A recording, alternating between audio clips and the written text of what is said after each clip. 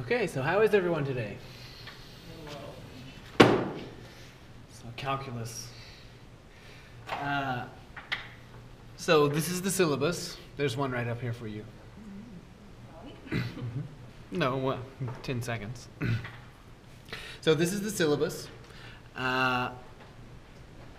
The syllabus might change just slightly as the semester goes, but really the only change that might occur is I scheduled what topics we'd go over on what day, but that's like really hit and miss. So that might change a little bit, but essentially nothing else will change. You can find the current version of the syllabus right here at this link at all times, and you can see the last time it was compiled by checking that. So if you look online and the date is newer than that date, then something has changed. Okay. So I'm Dr. Brady McCary. This is my email. That's the best way to get a hold of me, is email. I have an office on campus. It's FA 2.402. That's Founders Annex. I have office hours Tuesday, Wednesday, and Thursday, 1 to 3 p.m. I understand that might not work for all of you all the time. That's fine. Send me an email, and we can probably get something worked out if you want to come see me. I wrote an R for Thursday because, well, I wanted to use one letter for the day, and Tuesday had T all tied up, so R sounded good. All right, so this is the textbook for the course. At least this is the instructor's edition. So yours won't say instructor's review copy. Okay, you probably already have the 11th edition of this book by virtue of having taken Applied Calculus 1. Okay, as far as I'm concerned, I don't care if you get a textbook or not.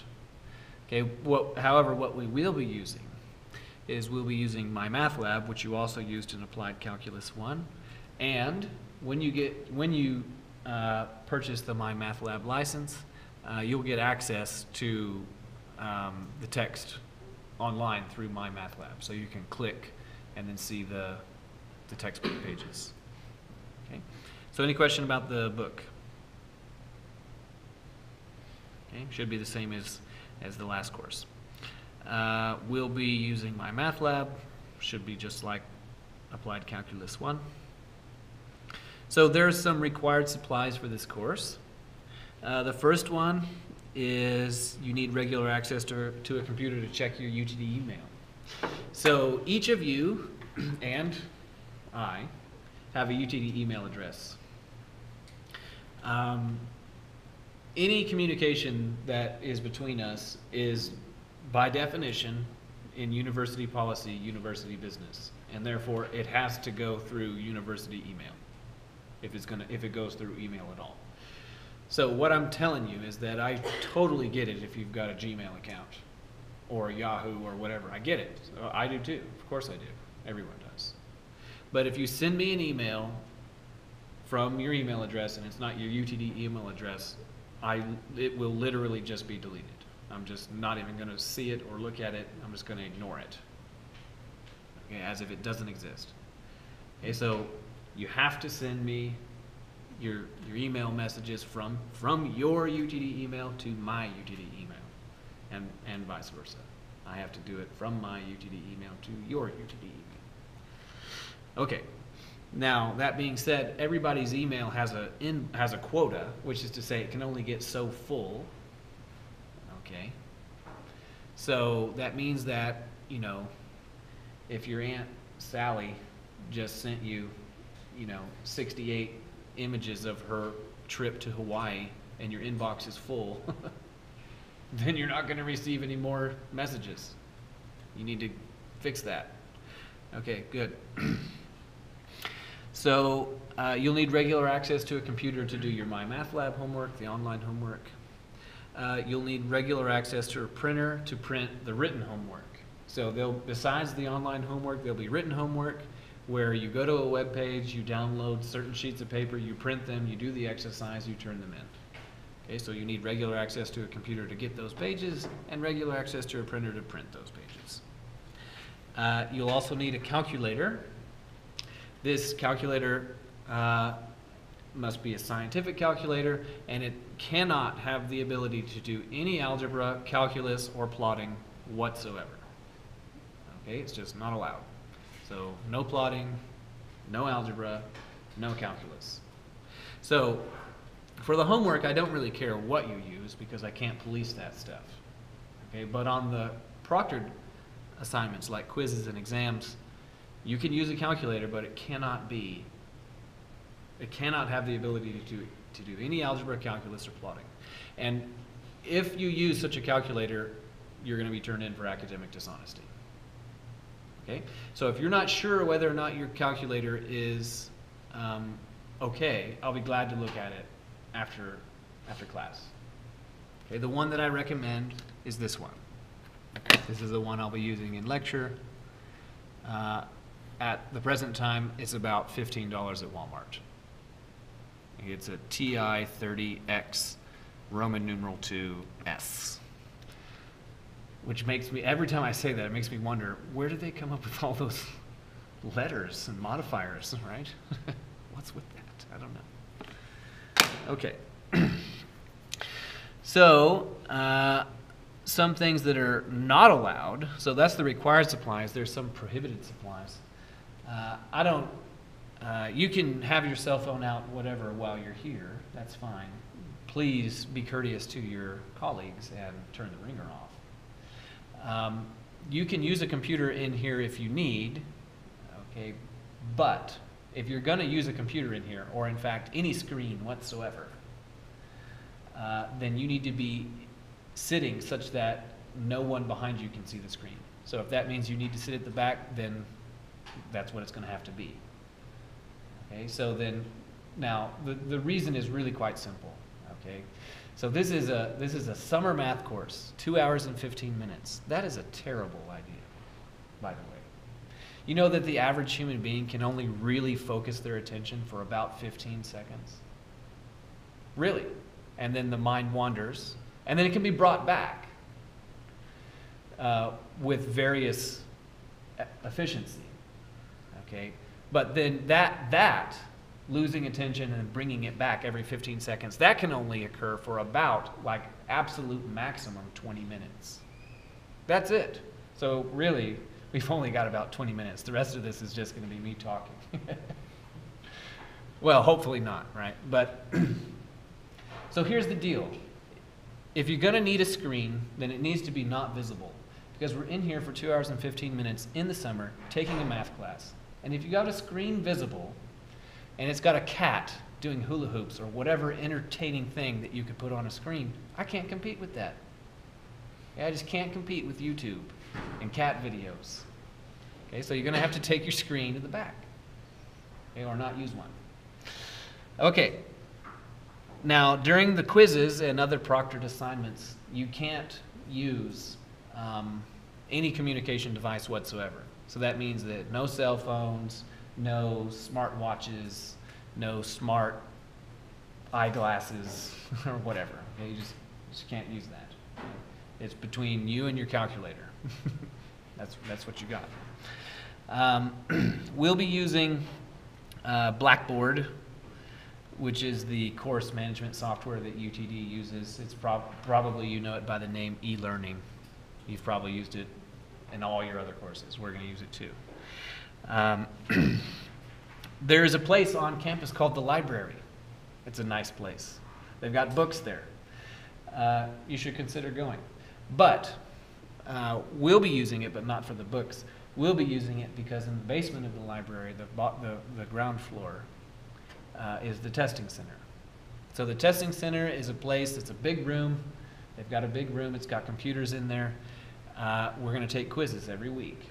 Okay, you're going to go there and you'll say, hi, I'm so-and-so here to take the quiz number 8 for Math 1326, and they'll say, okay, let me see your ID. And then they check you in. Okay, and you'll only be allowed to take in a writing utensil and a calculator. Now they have lockers, and you can put a purse or a reasonably sized backpack in the locker. It's like a high school locker, so it's not going to fit a grand piano, or, you know, one of those real big wakeboard, skateboard things that everybody's going around on these days. So don't take your cool stuff there, or your big stuff, to the testing center. Okay, any question about that? Okay,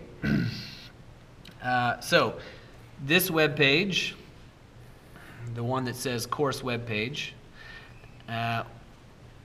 you'll be using that a lot. That one's probably worth a bookmark. Okay, so I'll be using the document camera during lecture, and I'll be writing on pages.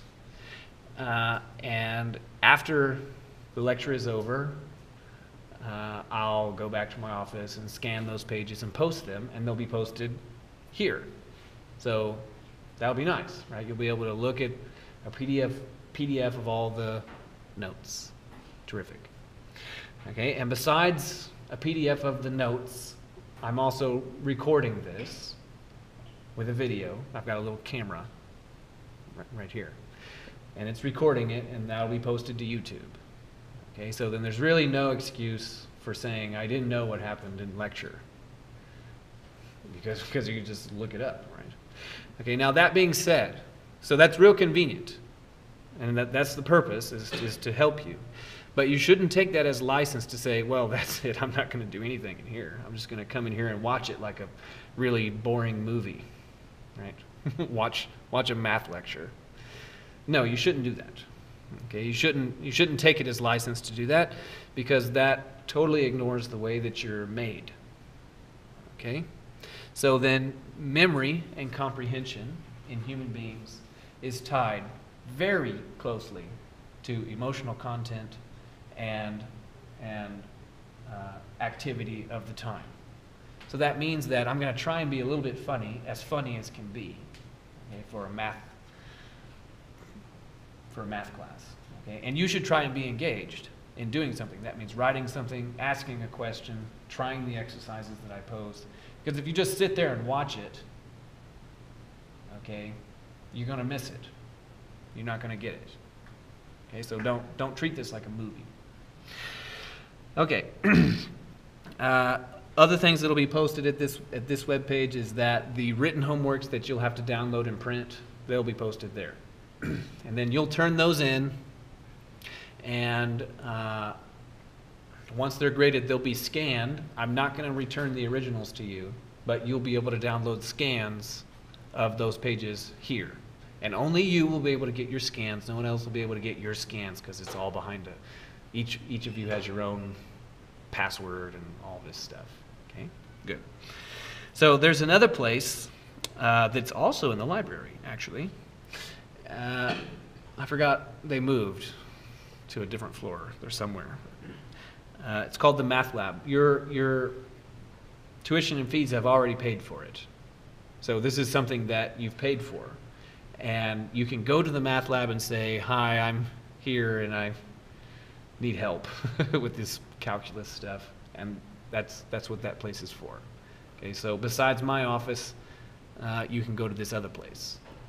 Okay, I wouldn't call it free because you've already paid for it. But you don't have to pay to go there anymore. Okay, so any question about that? So the makeup policy for the course is that if you don't have a university-approved excuse, there is no makeup. Okay, I totally get it. Everybody's got things that go on, like, oh, I had a flat tire, or oh, my dog had a flat tire, or whatever happened. Okay, I get it. That's fine.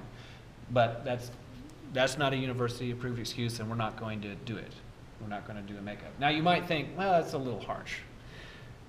Well, let's wait just a minute until we talk about the assignments, and I promise you there's actually a great deal of slack built in to the system for the explicit purpose to acknowledge that, oh, everyone's got something that comes up.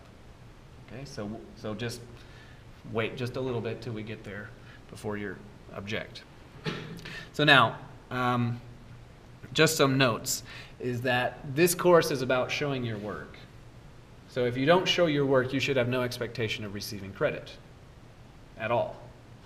which is to say that you might have taken a course like in 6th grade in Miss Harris's class, a math course, where the answer somehow was 42 apples. And if you somehow wrote a 4 and a 2, and they were more or less close enough together to be construed as a 42, then you got full credit for that exercise, regardless of whatever other gibberish you wrote on the page.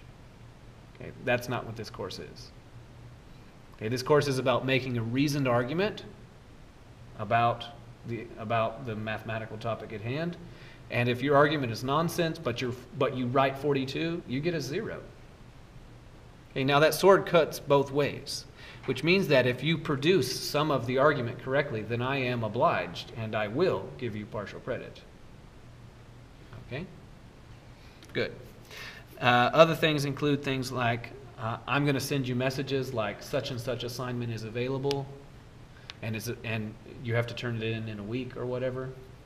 And if you just don't check your email for a week, and you say, well, I didn't know about that assignment, I'm sorry, that's just your problem. It's not my problem. Okay? I'll never ever do something weird and say something like, okay, this assignment is due in 17 minutes, right? We're not ever going to do that. Okay. So this link gives you official UTD policies. So this URL, the contents of this URL are part of every syllabus at UTD, including this one. It's things like what is academic dishonesty? Okay, what does that mean? Well, I'll just tell you it's a euphemism for cheating. Okay, so but the policy is there. You should read it and be familiar with it. Hopefully, it never comes up in this class. That'd be terrific. Other things in there are like what constitutes a university-approved excuse for absence. Okay. Watching Game of Thrones is not a university-approved absence. Okay, being physically incapacitated due to injury is. Okay, and there's other, you read it to figure out what's in there. So another important item in those syllabus policies is that there's an office on campus called the Office of Student Accessibility. So if you have, for example, say, a hearing deficit or visual deficit that needs to be taken care of either for lectures or for quizzes or something like that, then the OSA is who you would talk to get that worked out. And then they would make a plan for how your lecture or quizzing might be modified, and then I'll carry out that plan. Okay, that's what OSA is. Now, if you don't have any of that, then I'm just not talking to you.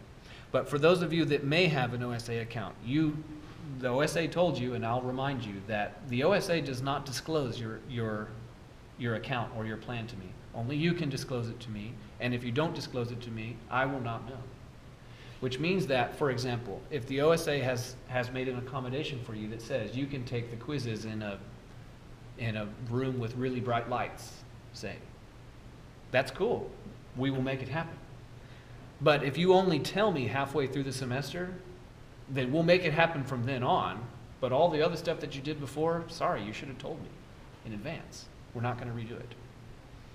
Okay? So if you have OSA paperwork, please get it to me as soon as possible, even after today's lecture if you have it. Okay? And we'll make sure every accommodation is made. So any questions about that? Okay, so this is the tentative schedule.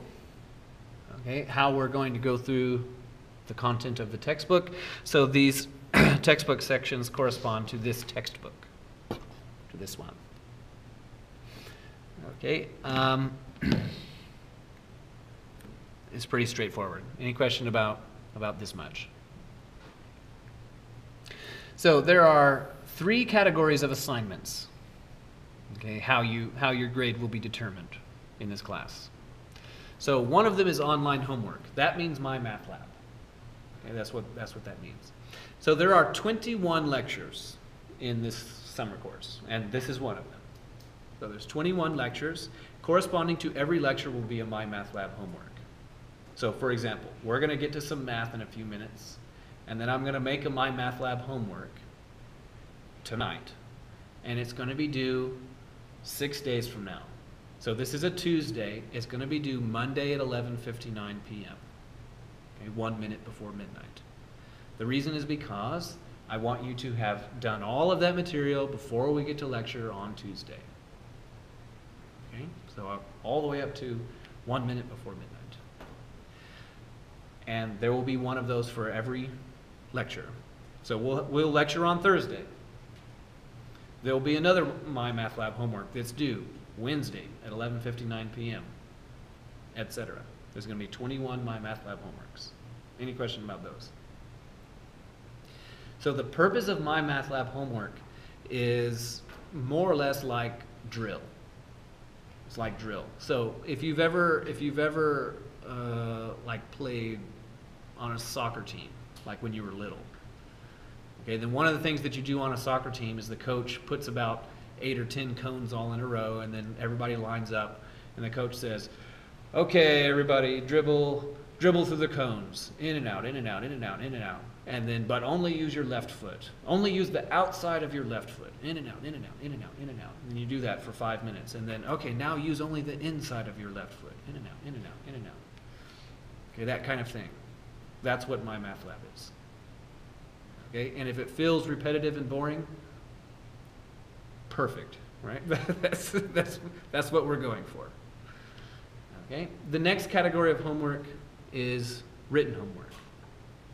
So, corresponding to every lecture will be between 4 and 6 written homework exercises. Okay, so that means that tonight I'm going to post between 4 and 6 written homework exercises.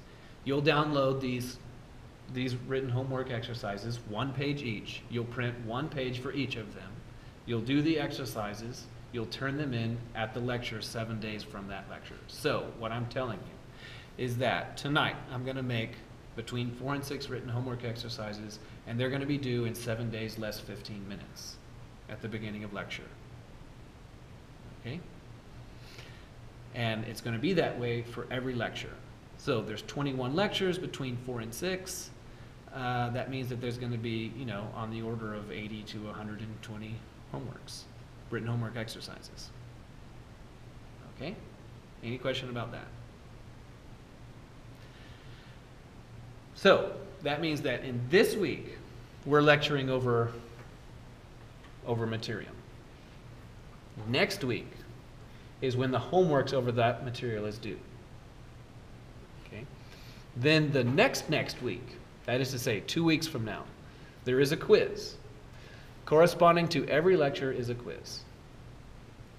So Monday, 13 days from now, okay, the Monday that is 13 days from now, a window will open. Monday, 13 days from now, to Saturday, 18 days from now. You must take quizzes 1 and 2. Quiz 1 will be over this lecture.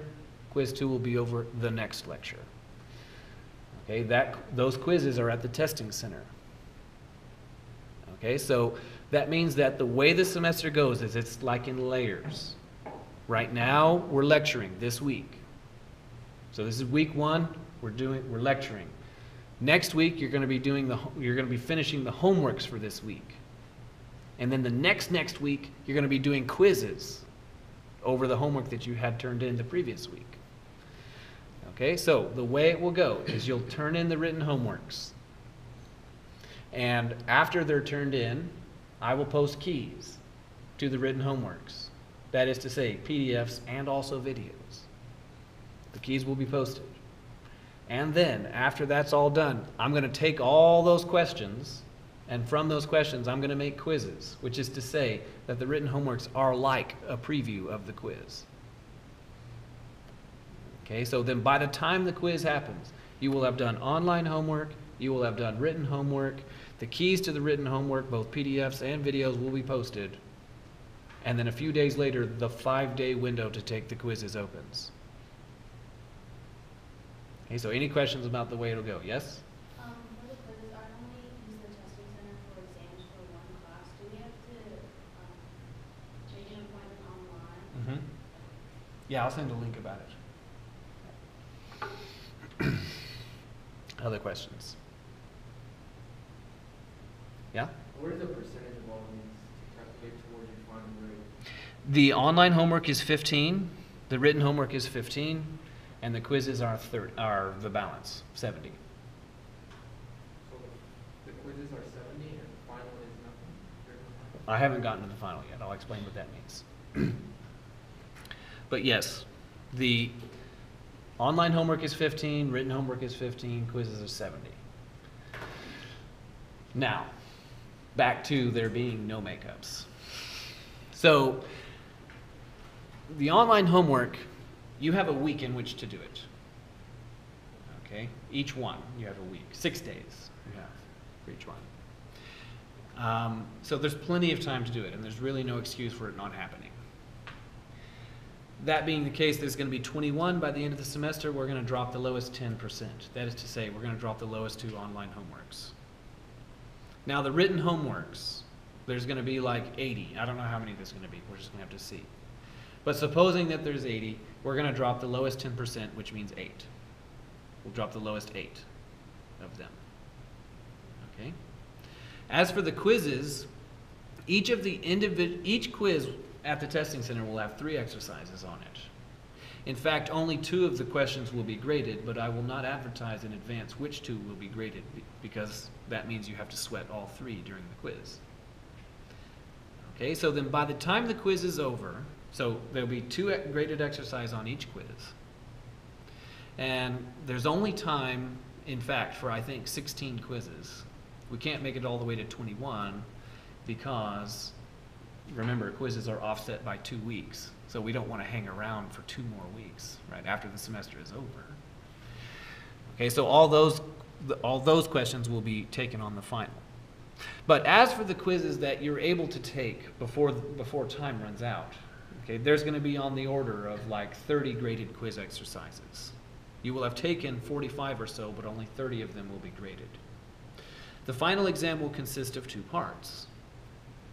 One of the parts is a mandatory part, which everyone has to do. Okay? The other part is that for every one of those exercises that exercises that was graded, so that'll be about 30 of them. There'll be a little sheet of paper. So you may say like, well, you know, it'd be really nice if I could do better on quiz 7 question 2 because I didn't do very well on it the first time. Well, there will be a sheet in the final exam named quiz 7 question 2, and you can redo it. And you'll be allowed to redo probably between 8 and 10. So there'll be about 30 graded quiz exercises by the time of the final exam. You'll be able to redo about 1/3 of them. Okay? And you can take the better of whichever one you did. So if you did better on the first go round, you can have that one. If you do better on the redo attempt, you can have that one. Okay? Then the mandatory part, you're only going to get 1 stab at those exercises. Okay, so what do I mean by no redos because there's slack built into the system? Okay, let's say that somehow you have an unfortunate series of events that disallows you from taking quiz 5 because for 5 days in a row you were incapacitated and couldn't go to the testing center. 5 flats, 5 days in a row, or whatever. Okay, then that means you're going to get a 0 on that quiz. That can be, you can do 2 redos to make up that quiz. You'll get a 0 for the first graded question, a 0 for the second graded question, but on the final exam, you can redo them and you can make it up there. Okay, so then the lowest 10% of online homework will be dropped, the lowest 10% of written homework will be dropped, and you'll be able to redo approximately 25% of all the quiz questions. Because you'll be able to redo about 1/3 of them, and then the other ones you're going to only see for the first time and only time on the final exam. Okay, so there's lots of slack and redo opportunities. Okay, the reason for the redo thing is there's 2 reasons, 2 big reasons. One reason is that I don't really care. My teaching philosophy is that I don't really care if you don't understand the material in week 6. I mean, I don't like it. I'd rather you did. But it's kind of irrelevant to me if you didn't understand it in week 6, but you do understand it by the time you exit. In the end, that's the only thing that I care about. So if you can show me that you understand it at the exit, then this is fine. Okay, the other thing is that that allows everyone to study very specifically for what would be best for them on the final exam. So for one student, maybe they need to study things on quizzes 3, 4, and 5 a lot. And another student, maybe they need to study quizzes 8, 9, and 10 a lot. Everybody has their own sort of customized study plan. Okay, any question about any of that? I'm a little confused about the quizzes. Mm-hmm. So how many quizzes are there in total? There's gonna be, I think 15 or 16 by the time the course runs up, by the time we run out of time. And so whenever we go to the testing center, there's already going to be 2 quizzes waiting for us to do. Mm-hmm. So you can just take one, or do you get both of them? Just like take both of them. You're gonna have to make 2 different appointments, but you can schedule them back to back. So those are going to have 3 questions Each. on each quiz. Mm-hmm. You'll have 30 minutes for each one, but if you're prepared, they should really probably only take 15 minutes, approximately. Other questions?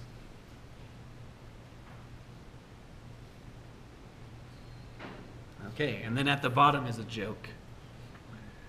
And then you, depending on how far you got in Applied Calculus 1, this might be comprehensible and funny, and maybe not. But by the end of next week, we'll be able to make sense of it. Whether or not it's funny is entirely a matter of taste, I suppose. Okay? So any questions before we get to math? Any questions? This is more of a request. Can we get like a list of due dates? It's a little I'll send you a message. The calendar is already made in its entirety, and you'll be able to, a little easier to put it in your notes. of course. You'll be able to, there's a link, you can, if you use a cell phone, a modern phone, you can just download it all into your phone. Other questions? Okay. Okay. So, I write on these sheets, they say 17U, which means the summer of 2017 according to UTD's terminology, Math 1326, Section 5U1, and then the date here.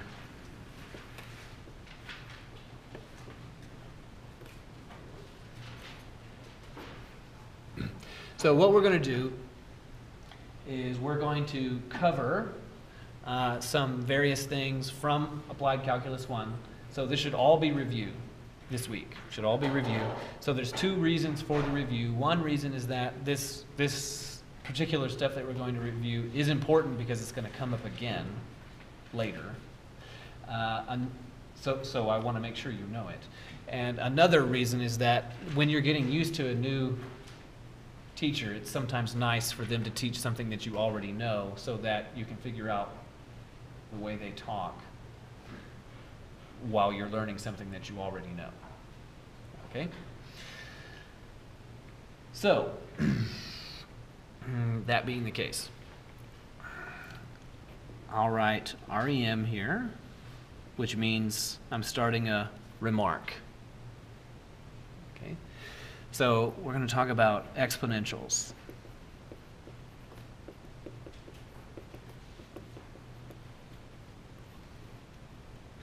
So let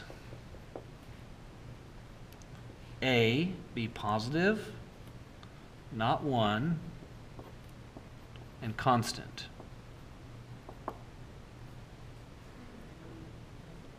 Hard to read? It gets, let's see.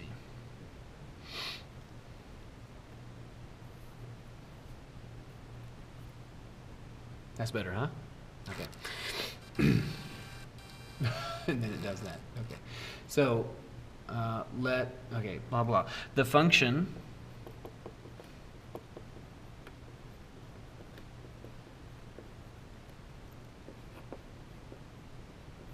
f of x is a to x is called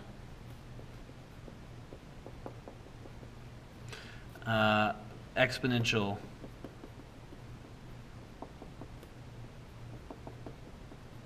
base A.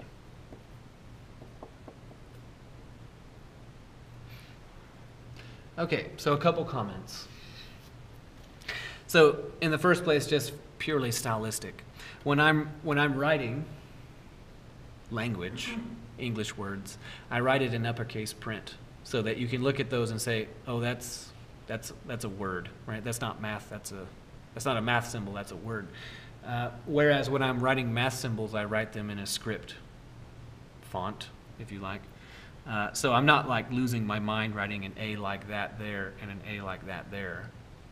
The distinction is that A is part of a word and that A is a numerical quantity.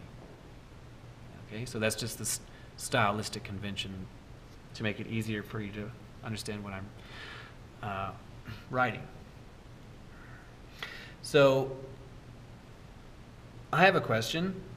Why is it that A needs to be not 1 in order for this to be an exponential function?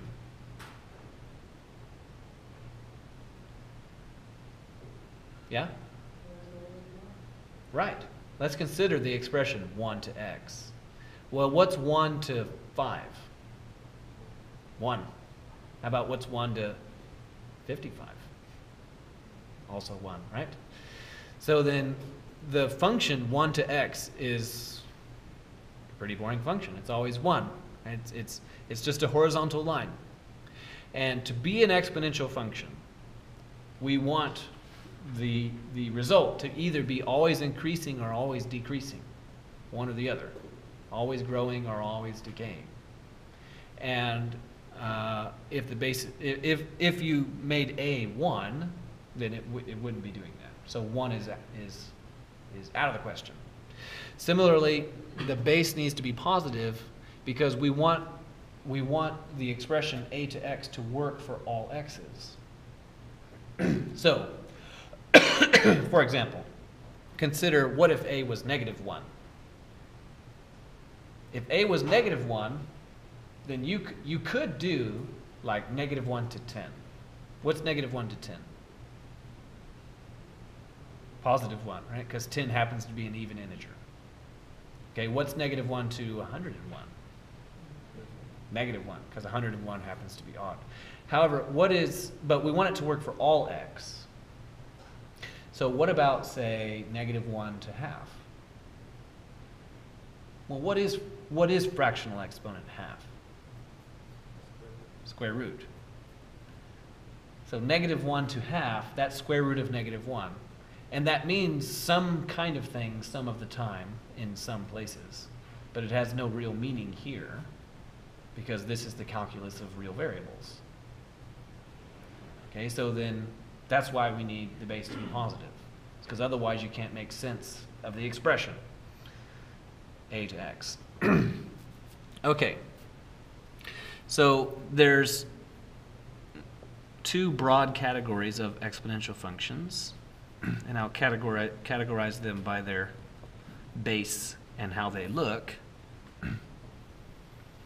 as a result.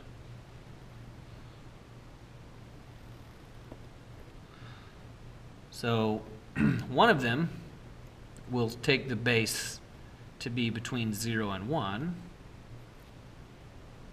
So something in here might be something like 0.9 or half, something like that. And then we'll take the other case to be more than 1.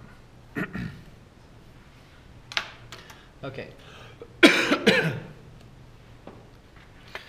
So without regard to either of those, every exponential function, when you plug in 0, you must always get a specific value. What value must you get when you plug in 0? You must get 1. Because, for example, what is, say, 2 to exponent 0? 1. What is 1,000,000 to exponent 0? Also 1, right? Also 1. So that means that all exponentials go through the point 0, 1. All of them must do that.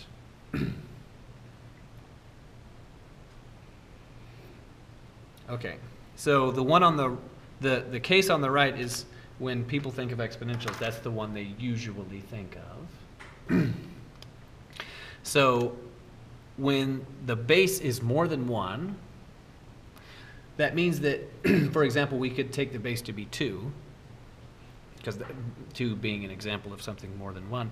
That means that every time you move to the right 1 unit, you double, since the base is 2. So since this is 1, if we move 1 unit to the right, what would the next output be? 2. And then 1 more unit to the right, the next output is 4. And then 1 more, that'd be 8, and then 16, 32, blah, blah, blah.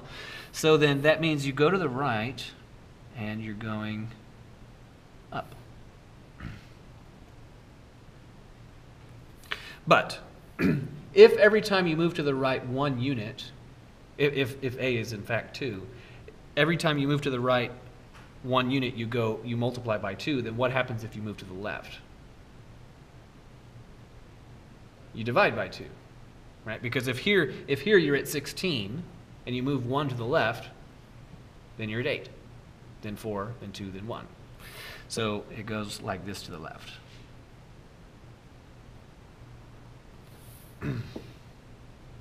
So this is called exponential growth.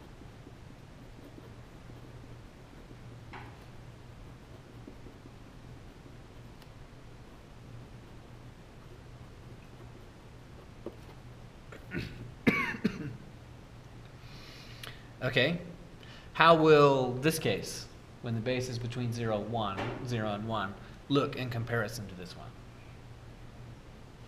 Sorry? What does it mean, opposite? Okay, I like it. So that means that, for example, half is a number between 0 and 1. So that means that every time you move to the right, you multiply by the base. And if the base is half, here we're at 1. If we move 1 to the right, then we're at what? Half.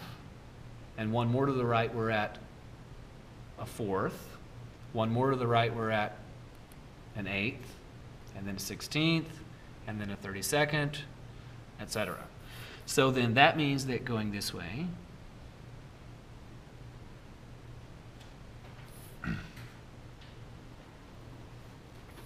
it is like that. So that, I take it to mean that's what you meant by opposite, flipping it across that axis. So this one is called exponential growth. What's this one called? I think I heard someone whisper it. Exponential what? Decay.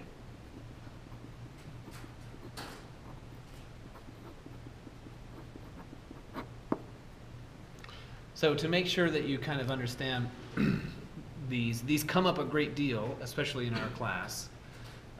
For example, related to money. But we're going to talk about money in just a minute, so I'm going to use different examples.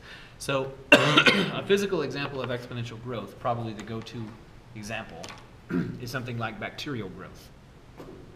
So let's imagine for a moment that we've got a petri dish.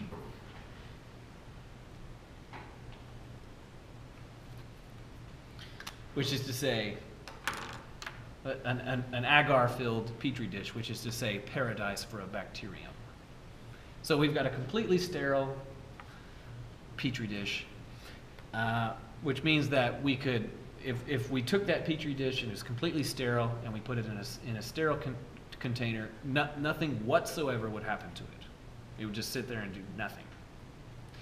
Okay, then suppose that I take a single bacterium and put it in the dish. This is like paradise for a bacterium. Okay, so then the bacteria will consume the agar, the material, the media, and it will grow, and then once it reaches a certain size, the bacteria automatically decides, in scare quotes, that it's time to become 2 bacteria. Right? So it cleaves itself, and now you have 2 daughter cells, 2 bacteria. Okay, so now, formerly there was 1, now there's 2. in the dish. Then each one of these will consume the media in the dish, and each of them will grow, and each of them will decide, now it's time to be 2. Except now these 2 each divide into 2, and so how many are there now? 4, right? And then those grow, and then they double, and then how many are there? 8. Now, let's say that this bacteria is a moderately fast-growing bacteria, and it is able to go through this particular cycle once an hour. That's not really that fast, as I understand it, for bacteria. So it's able to go through this cycle once an hour. So at time 0, I put a single bacterium in the dish. At 1 hour, there are 2 bacteria. At 2 hours, you add 1 hour, you double the bacteria. So 1 more hour, there's 4. 1 more hour, there's 8. 1 more hour, there's 16. 1 more hour, there's 32.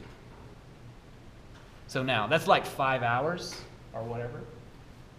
And there's 32 bacteria. Well, as it happens, I can't see a bacterium with my naked eye, and I can't see 32 of them either.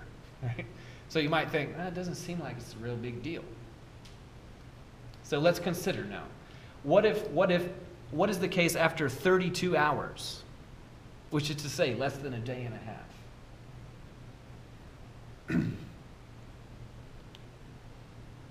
Right? What's the case after 32 hours? How many bacteria are in the dish? Around 8 billion. More than the number of human beings on the planet. What about after 64 hours? Every one of those 8 billion would themselves have become a further 8 billion. So that means that it's 8 billion times 8 billion. That's a 64 with 18 zeros behind it. That's enough to see. That's enough to see from across the room. Okay, you don't need a microscope. Okay, so then don't be misled by thinking, oh, after 5 hours there's only 32 of them. Well, yeah, but after 2 days, the whole thing is gone. They've consumed everything in there. Okay, that's the reason why when you're driving on the highway and you see those animals on the side of the road, none of them ever look good. Okay, in the first place, they were hit by a car. That's a strike against them. Okay, in the second place, all of those animals and all of us, all creatures, are just totally and completely covered inside and out with bacteria. There's more bacteria, organisms, on and in your body than there are your own cells. That's an interesting thought, huh? And your body is, in fact, at all times waging a war to keep them in check from just consuming you. That's why after about a day of being deceased, your body is starting to become bloated and rigid because you're just being eaten up by all those bacteria that were on you already. After 2 days, there's like, there's a 1 with 20 zeros behind it, more bacteria on your body. Because they're just eating you up. Okay, so that's exponential growth. Okay, from 1 to lots and lots. Okay, for exponential decay, here's a different physical example. It's probably the most common physical example for that. So in physics and chemistry, it's been an important discovery that everything is made of atoms. And all of the baryonic matter is made of atoms, all the stuff that we interact with. So all of the atoms are arranged on a table, the periodic table. And the character of an atom is entirely determined by what? So what makes gold gold, and what makes carbon carbon? The number of protons. That's it. Okay? So carbon, for example. How many protons does carbon have? 6. It has 6. But besides protons, what else can be in the nucleus? Neutrons. Okay? Then the sum of the number of protons and neutrons is called the atomic mass. The most common kind of carbon is carbon-12. The kind of carbon that has 6 protons because it simply must, because it wouldn't be carbon otherwise, and 6 more neutrons. But not all carbon has 6 neutrons. There's another fairly common kind of carbon that has 8 neutrons, and it's called carbon-14. So different atoms, different specific atoms, can have different number of neutrons. What are those called?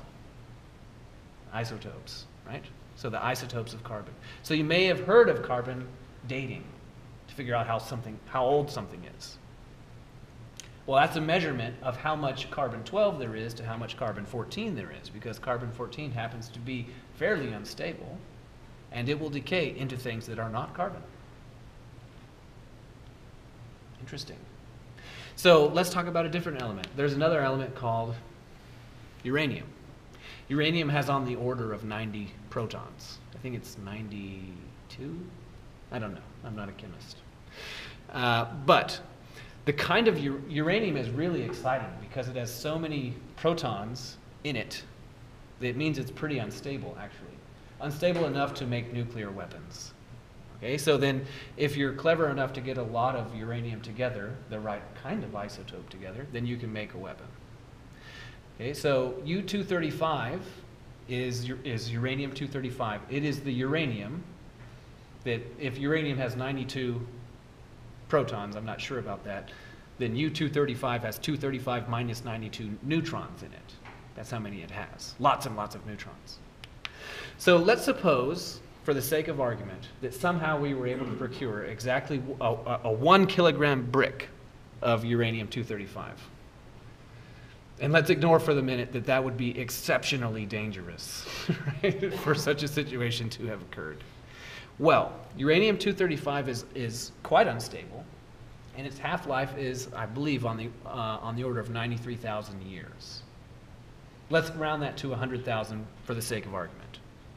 What that means is that if we had a kilogram brick of U-235, and if we all just sat here patiently and waited for 100,000 years, and we took another look at that brick, there would still be a kilogram of material there, but only half of it would be U-235. The other half of it would have changed into other elements in a decay process eventually ending in lead. So approximately half of the brick would be lead, and the other half would be U-235. We'd still have a kilogram of material, more or less. So if we waited around another 100,000 years, then how much U-235 would there be? A quarter of a kilogram, half of half. And the rest of it would be lead, more or less. If we waited another 100,000 years, how much would there be? 1/8 of a kilogram. So now, suppose that we did this experiment and we lost track of time, but then we measured it and we discovered, oh, there's 1/32 kilograms of U-235 here. Then how long has it been? 500,000 years. 5 half-lives have occurred. Okay? And this is the reason why we know that the Earth is 4 billion years old. Because when lava has a certain amount of U-235 in it, okay, and when it freezes and makes a rock, the U-235 is now trapped. It can't leave. And neither can its decay products of lead. So you can take a rock. And you can determine how old it is by measuring its U-235 isotope to lead ratio and just work backwards and figure out the number of half-lives that must have occurred. Incredible. That's exponential decay. Any question about this? It's the exact same thing with carbon-14, is that living things that are exposed to the atmosphere and the sun take in a certain amount of carbon-14 by virtue of being exposed to the sun. But when things die and are buried, they're not exposed to the sun anymore, and the carbon-14 decays till there's eventually none. So you can determine the age of something by measuring its carbon-14 to carbon-12 ratio. Any questions about this? Good. So now, we're going to talk about simple interest.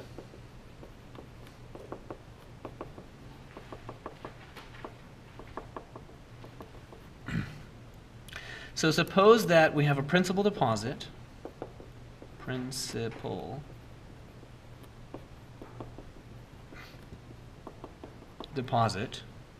amount P, and that we have annual interest rate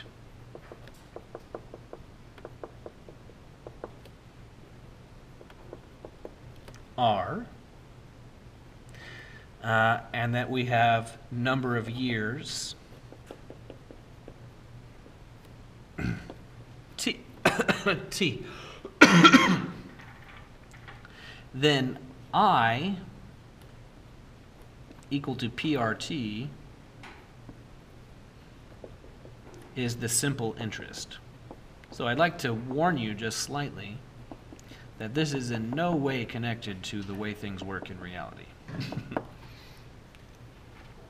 So this is the following kind of story. It would be like I say right now that, okay, I'm opening a bank and I offer 5% interest, simple interest. And that would mean that if right now you put a deposit of $100 and I held your $100 for a year, then at the end of that year, I would write a check for $5 and send it to you in the mail, and then you would receive it. And then if I held it for another year, I'd write another check for $5 and send it to you, and you'd get it. And then we could do it over and over and over for as many years as you like. I just send you a $5 check. Okay, that's what this is. Okay, that's not at all connected to the way money works in real life. We're going to talk about that in a minute. So the way this works is it's like, here's the bank account that's at interest rate R. You take your principal deposit, you put it in, and then every year you get a payment of PR.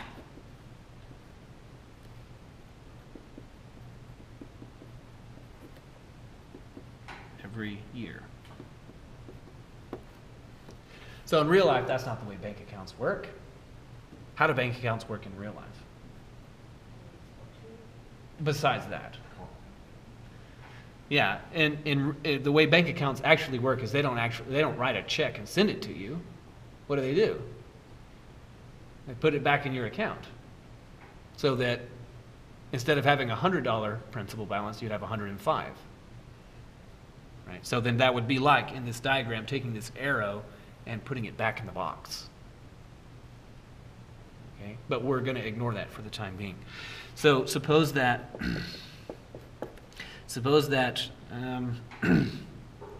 I give you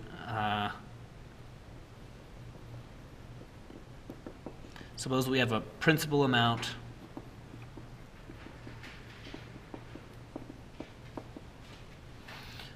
deposit of 1326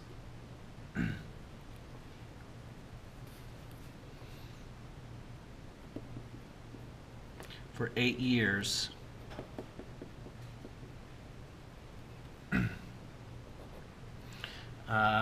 Yields an interest payment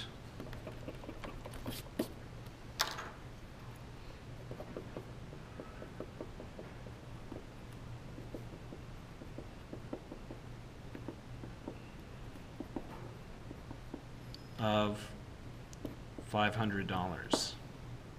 What was the rate?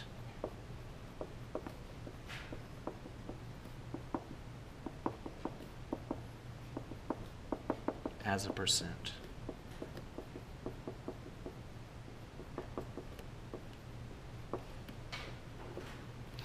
Well, okay. let's consider. This is the model. How many parameters are in this model?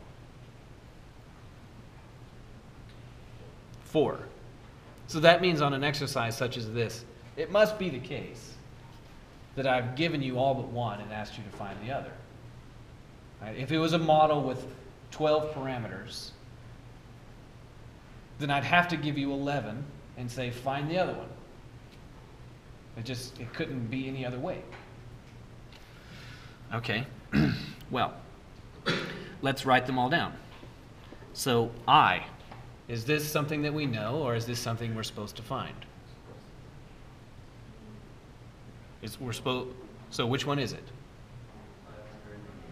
It's 500, right? We were given that. Okay. So the next one is P.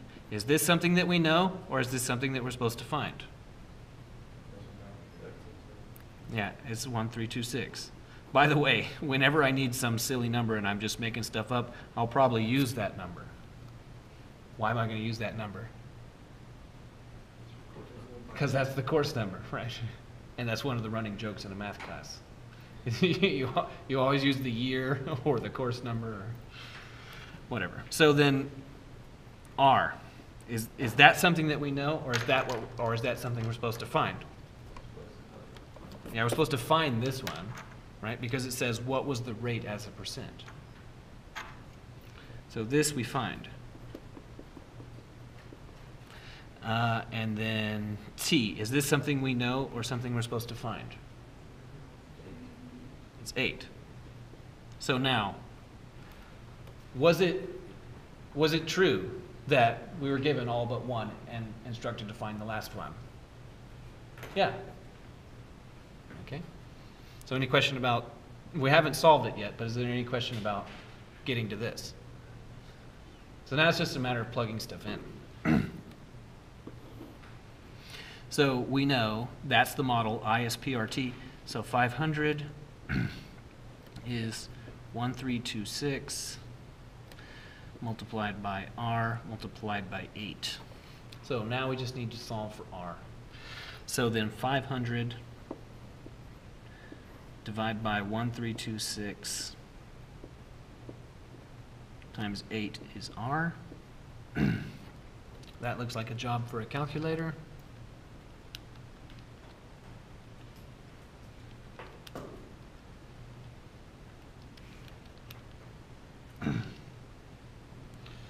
So this is saying that R is 0.04713, and then some more digits. Is that the answer? Why not? It wants it to be a percent. So what is this number as a percent? 4.7%.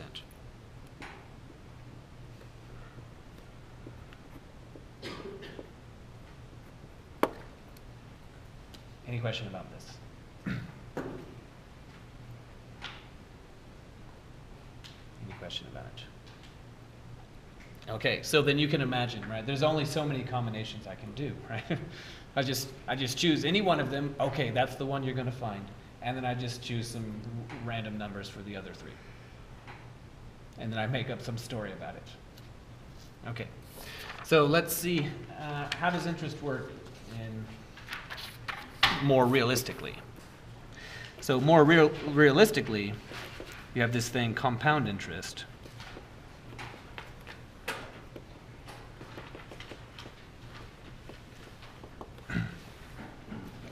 And now you have more things to consider.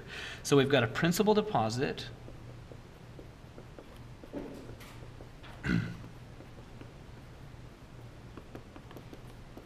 P. Principal deposit P. We've got an annual interest rate.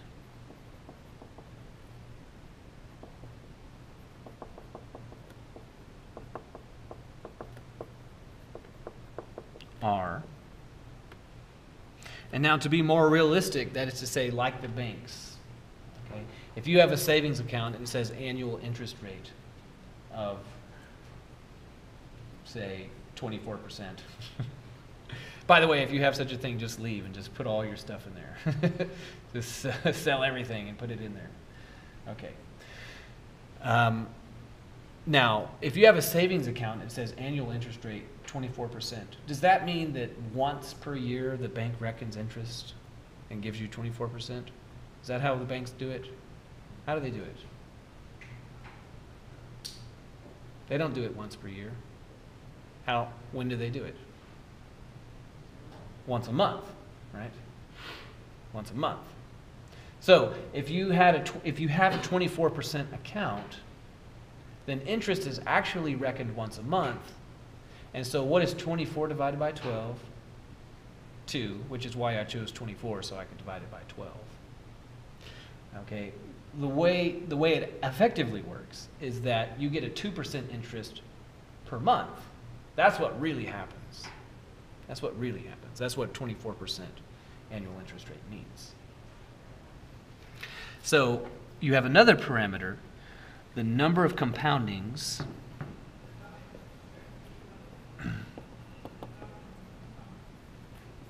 per year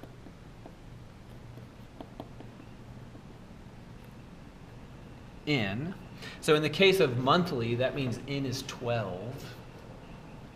In the case of weekly, that means in is 52. In the case of fortnightly, that means 26, because everyone knows that a fortnight is 2 weeks, right? No, I'll never use that in an exercise. That'd be terrible. But quarterly, okay, that means in is 4. Okay. Then you have the number of years.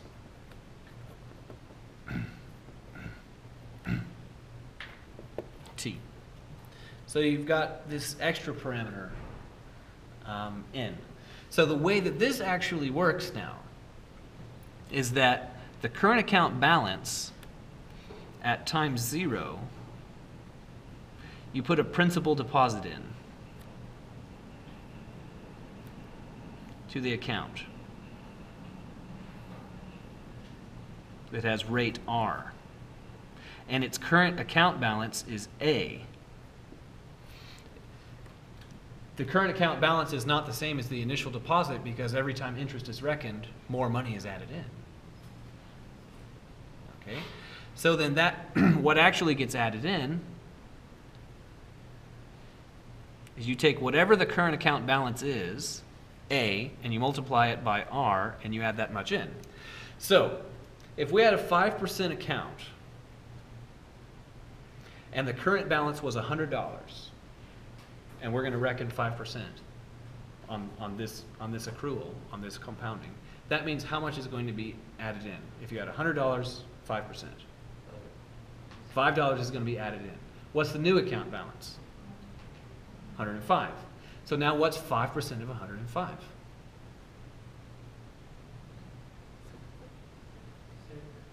$6, right? Because no, that's not right. Is it? No. 5% of $5 is brain is not working. 25 cents, right? Yeah, okay. Yeah, so 525 is going to be added in. So the first time, $5 is deposited. Then $5.25 is deposited the next time. And then approximately $5.31 is deposited the next time. Or more than that. I don't know. I'm losing track of it. But every time your account balance goes up, and now you're reckoning 5% of the new account balance. Okay? So let's calculate a few of these. Let's see how this works. So if the current account balance was, pardon me, was P, because that's the first thing that you did, then after one interest accrual, it will be P plus PR, right? Because you have 100% of what you had plus the rate times the rate times what you had. So now In fact, we need to write over n, r over n, because that's like 24% divided by 12, because that's per month, right? So then now, in this expression, do you see that there's a common term, a common factor? A p, right? So let's factor out that p. That would be p multiplied by what? 1 plus r over n. Now, I want to convince you that that makes sense, because that means that, well, if you had p dollars, then after the interest is reckoned, you're going to have all the money that you had previously, plus a little more. So if this was a 5% account, this number in parentheses would be a 105%, 1.05. That's what this would be. If it was a 3.8%, this would be 1.038. That's what this number would be. That would stand for 103.8%. So now, let's say we do this again. So this step 1, step 2, step 3. So we have that much, p multiplied by 1 plus r over n. That's how much we have. And to that, we're gonna add p multiplied by 1 plus r over n, and then multiplied by r over n. Because what this represents how much money we have, and then how much money we have times the interest fraction. So now, do you observe in this expression that something is common? What is common? Yeah, that whole thing, right? So all of that red can be factored out. Can be factored out. So if we were to factor it out, that would be p multiplied by 1 plus r over n. And then my question to you is what needs to go in here to complete the factoring out? What is it? Yeah, for this one, if you factor p times 1 plus r over n out of this, then what do you get? A 1.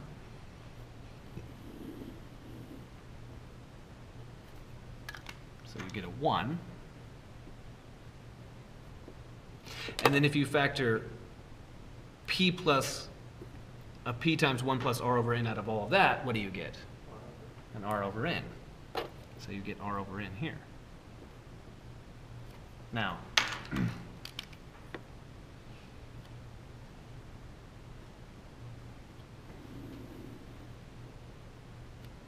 what I'd like for you to observe is that the round parentheses and the square parentheses are really just the same thing. So how can I write that more simply? Just squared, right?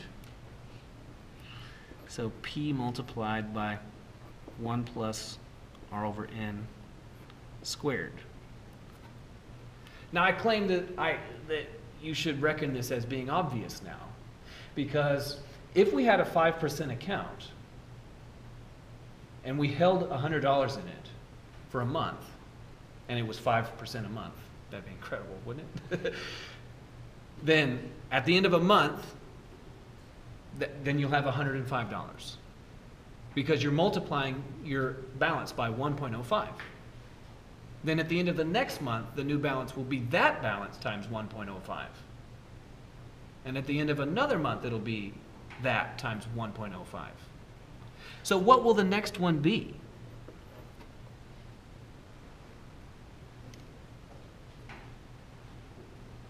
What will it be? Well, I claim we don't need to do any more work. You can tell me what the pattern is. P multiplied by 1 plus r over n cubed. So if we went through 48 interest periods, then it would be p times 1 plus r over n to 48. That's what it would be. So taking this to the conclusion, therefore, the formula that relates all of those things together is A is equal to P multiplied by 1 plus R over N to N T. That's the formula. So now,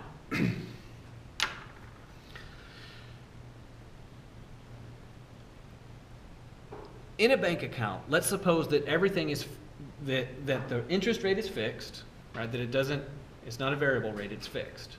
And that the number of compoundings per year is also fixed, right? It's monthly for now and forever. Okay? But the only thing that actually changes is how long you keep your money in the account, right? That's up to you. You might wonder, how much would I have after 1 year? How much would I have after 37 years? That means that the only variable is T. That means that this number right here in round parentheses is a constant. That P is a constant. And that T is the only variable, which means this is an exponential function. Which is why this consideration always comes immediately after you talk about exponentials, because that's what this is. So just like the bacteria grow quickly, so does money. and that's a double-edged sword, because then so does debt, right? Okay, so if you have an account and it's bearing interest, then after every month you're multiplying it by something. Just like after every hour you multiply the number of bacteria by 2. After every month you multiply your money by 1.016 or whatever it is.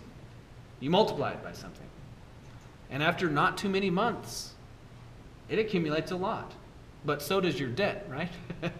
Because if, say, you took out $1,000 so you could pay for UTV, okay, then that may mean that, okay, well, the bank says, we let you use that $1,000, but now that it's been a month, we're charging you interest. Now you owe us $1,005. And then for the next month, they're going to charge you interest on the $1,005. And so maybe your new account balance will be $1,010.04 or whatever. I have no idea. And then now they're going to charge you interest on $1,010.04. So your debt accumulates just as quick as your wealth. Okay. So any question about this? How many parameters are in this model? 5. So if I were to ask you a question about this, that means that I'd have to give you 4 and ask you to find the last one. That'd have to be the way it is. Okay? So you've already done that kind of thing lots of times before this class, so I'll ignore that for a moment. Now, back to exponentials for a moment.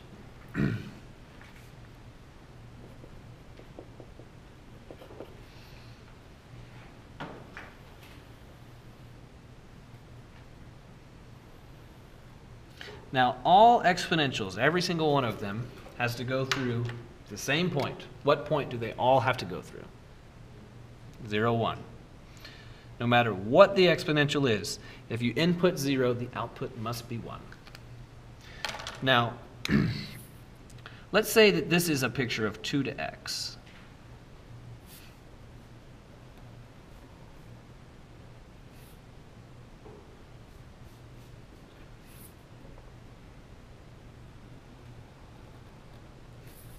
So a picture of 2 to x. My question to you is how will 3 to x look in comparison to this one? Steeper. It'll be steeper on the growth side. Because, for example, if you plug in 4 into 2 to x, what is 2 to 4? 1 less. 16. 2 to 4 is 16.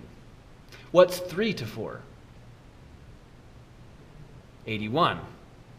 So that means that by the time you're 4 units to the right on 2 to x, you're at 16, but 3 to x is already at 81.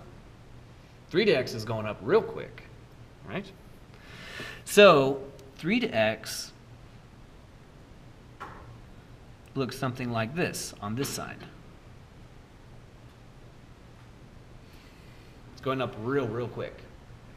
But what's happening on the decay side? So it's above on this side, but what's happening on the other side? It's below, right? It's below because if this is 1 for the red, which when you move to the right on the red, you multiply by 2. When you move to the left on the red, you divide by 2. So when you move 1 to the left on the red, you're at half. Where are you on the green? 1/3. If you move 2 to the left on the red, you're at a 1/4. But if you move 2 to the left on the green, you're at a 1/9. So the green is going down quite quick. So it's under on this side.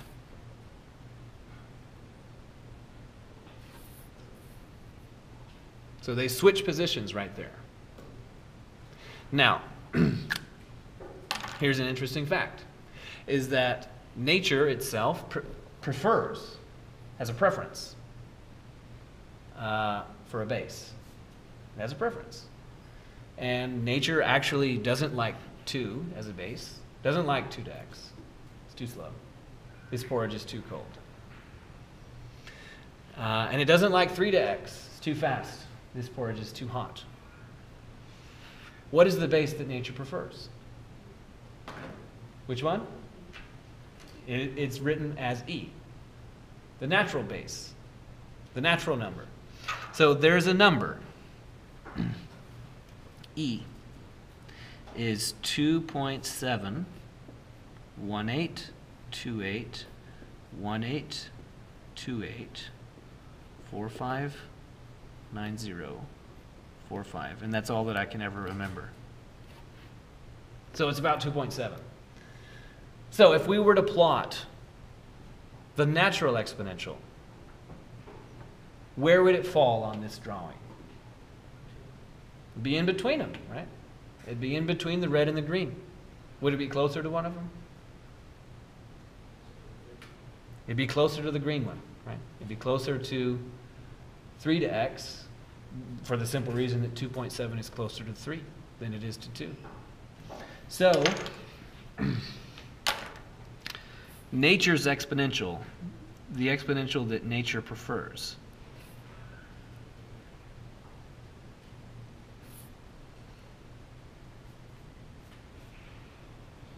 looks like this. So this is e to x.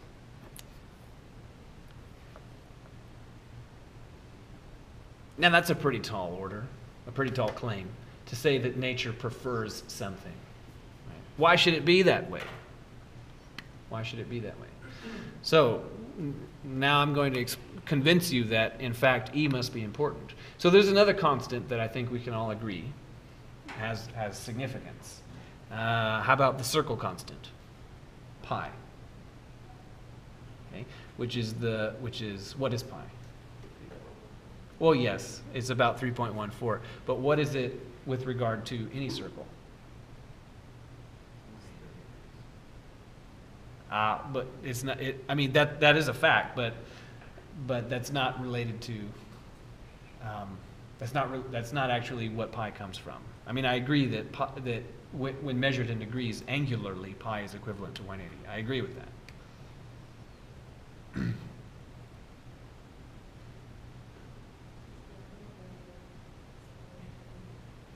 Well, let's try and remember. What's the formula for the circumference of a circle? What? That's the area. 2 pi r. Circumference is 2 pi r. Okay? And then what is 2r? So the r is radius, right? So what is twice r? Diameter. So the circumference is pi multiplied by the diameter. Right? So if you divide the circumference of a circle by its diameter, that's pi. That's why it's called the circle constant. Is you can draw any circle that you want, a little itty bitty one, and then measure its circumference and its diameter and compute the ratio. It's pi.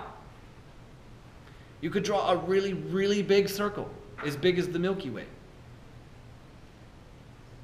compute its, measure its circumference, measure its diameter, compute the ratio. 3.14 every time. Doesn't matter how big the circle is. It's intrinsic to the universe.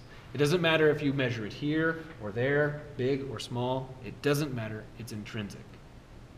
Pi. E is just as intrinsic. Let's see why. So one of the reasons why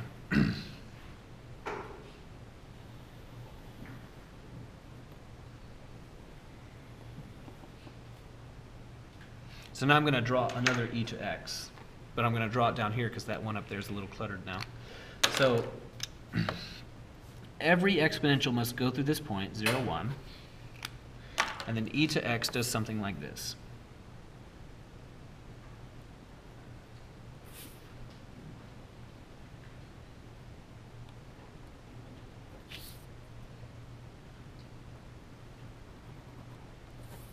Now, you've taken calculus 1. So then you can tell me, what is the geometric interpretation of the value of the derivative of a function at a point? What is it? Almost. Slope of the tangent, right? Slope of the tangent line. So before you got here, you knew what a tangent line was. So what I want you to do is take your drawing, if you happen to draw one. Take your drawing and draw the tangent line at that point, at 0, 1. Okay, so what is it? And then have a look at what it looks like.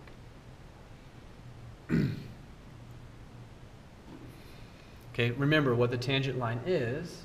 The tangent line is the best linear approximation of a function at a point, which is to say, if you were on this blue function and that big green dot wasn't there, obscuring everything, but you were at that position of the big green dot, and then you shrank really, really small in comparison to the blue function, how would the function look? It would look like a straight line if you were small enough. In the same sense that the Earth, when you get like out in the plains of Kansas, really super flat, and there's nothing around, and you look around, how does the Earth look to you? It looks flat. If you've ever been on the ocean, on a boat, but near the surface of the ocean, not way up high, it looks just as flat, as long as it's not a lot of waves. Flat is a really good approximation for the Earth for human-sized creatures. Really. For example, for this building, I'm quite sure that the engineers did not take into account the curvature of the Earth when they built it. It's not relevant. Okay, now, if you wanted to build a building the size of, say, Dallas-Fort Worth, like all of it, then the curvature of the Earth would start to become relevant by a few feet. It really would. Maybe a few tens of feet, actually. But for this building, it's irrelevant. So we draw the tangent line. Here's the tangent line. Now, all of these exponentials have a tangent line. They all do, right? The 2 to x has its tangent line, 3 to x has its tangent line, e to x has its tangent line. They've all got their tangent line. But e to x is the only one, the one and only, whose tangent line has slope 1. It's the only one.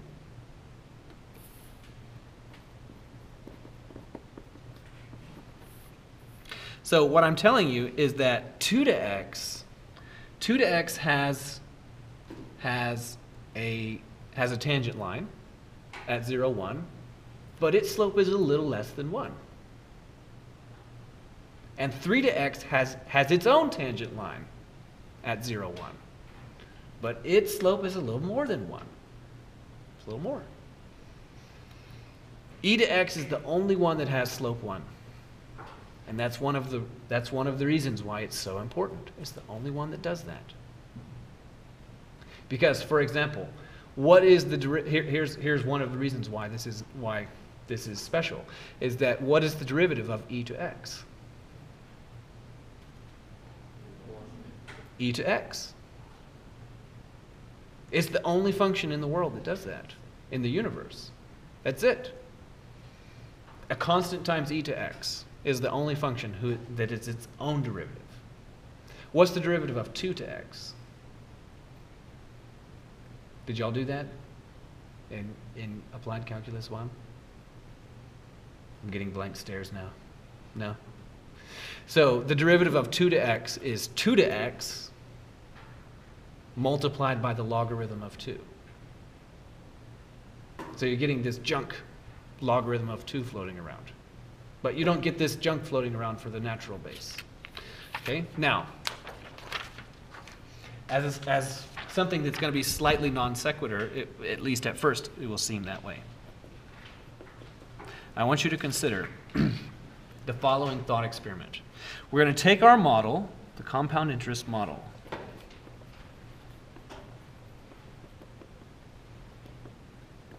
which has these 5 parameters like so. A is p multiplied by 1 plus r over n to nt. And now I'm going to say, okay, I'm opening up a bank. And we're going to have the following terms. Is that I will accept deposits of exactly $1, no more and no less. And the interest rate is 100%. I insist. I won't take any other rate. And the contract term is exactly 1 year. I won't do any more or any less, which means that if you open the account right now, in 1 year's time, it will terminate and the contract will be over. So if we were to do exactly 1 compounding on your $1 at 100% at the end of 1 year, then when the contract closes, how much money will I hand back to you? $2. The dollar that you gave me, and 100% of that dollar I held. So I'll give you back $2. If we do exactly 1 compounding. What if we do exactly 2 compoundings? That is to say, I hold it for 6 months, I compound then, and then I hold it for I hold the new balance for 6 months and compound then. So let's do it. So if it's $1 and I've held it for 6 months, how much interest is going to be assessed at that time? 50%, right? Because we're going to do 2 compoundings, so it's 100% over 2. So we assess 50%. What's 50% of $1? 50 cents, right? So now what's your account balance? $1.50. And now I'm going to hold that for 6 months. And then at the end of that 6 months, we're going to assess how much? 50%, right? What's 50% of $1.50? 75 cents. So then I'm going to add that into the account and close your account out and hand you the money back. What's your account balance? $2.25. So all other things being equal, I'll assume that you prefer more money rather than less. Therefore, you prefer 2 compoundings over 1. 2 is better because $2.25 is more than 2. So now, we could do it like every month, right? That would mean that how many compoundings would there be? 12, right? So that means we do that process 12 times. Okay? So now, here's the thought experiment we're going to go to. I'm going to let you choose whatever n that you want. You can choose 1. You can choose 12. That would be once a month. What about every day? And let's say it's a leap year, so 366. Okay? What would that mean? Okay. Well, what that means numerically is that because I only allow you to deposit $1, which parameter am I talking about? P. So we're saying let P be 1. And if I say I insist that it's 100% interest rate, what parameter are we talking about? R. And what is its value? 1. Right? Because what is 100% written as a decimal? 1. Let P be 1. Let R be 1.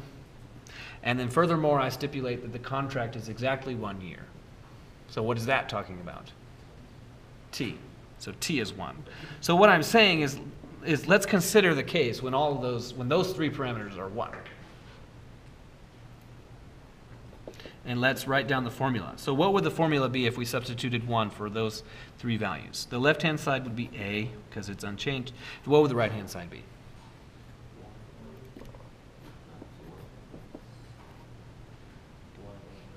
Yeah, 1 plus 1 over n. And then to what? Right, to n. Okay, and what I want to consider, let's make a table of values. So values of n and a. So we've already done 2 of them in our head. So if we do just one compounding, then what should a be? We already said what a should be. It should be 2. Let's type that into the calculator and see if the universe is just. So that means that into the calculator I need to type this expression with n is 1. So there'd be 1 plus 1 over 1 and then raised to exponent 1. Okay, and we should get 2. Okay, good.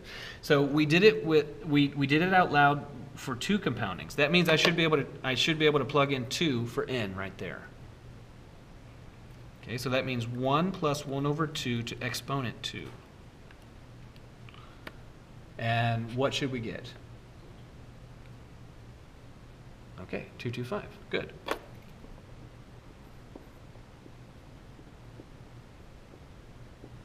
And then we said, well, what about every month? And we said, oh, that would mean n is 12. Let's plug that into the calculator. So that means I need to type 1 plus 1 over 12 raised to exponent 12. And that is 2.61. Oh, I like this, right? Because remember what the thought experiment is that 613, blah, blah, blah. The thought experiment is that I'll let you do any number of compoundings that you want, right? We can do it every day. We can do it every second, every nanosecond as far as I'm concerned. And nanosecond is a really short amount of time, in case you weren't aware. So let's think about that for just a minute. Here's a nice factoid, is that what's the fastest thing in the universe? Light. That's the rule. Light and causality simply cannot travel faster. Okay? Super fast. How far does light travel in a nanosecond?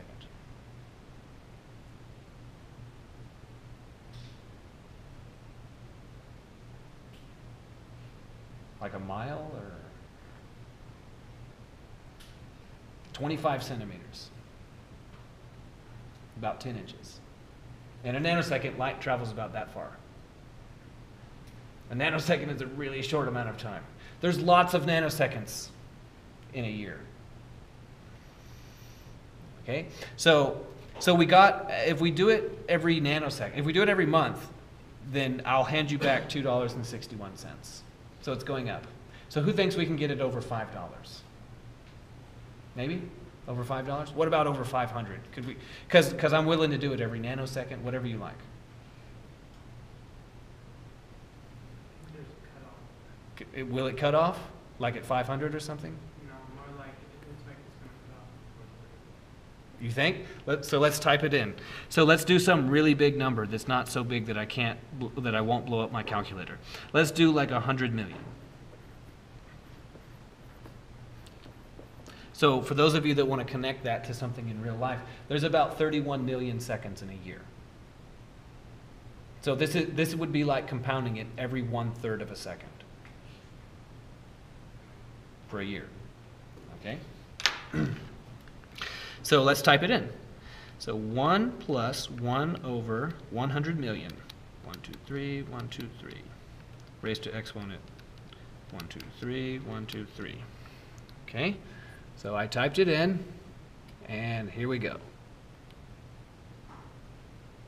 Okay, so let's write that down. So that's surprising, right? 2.71828.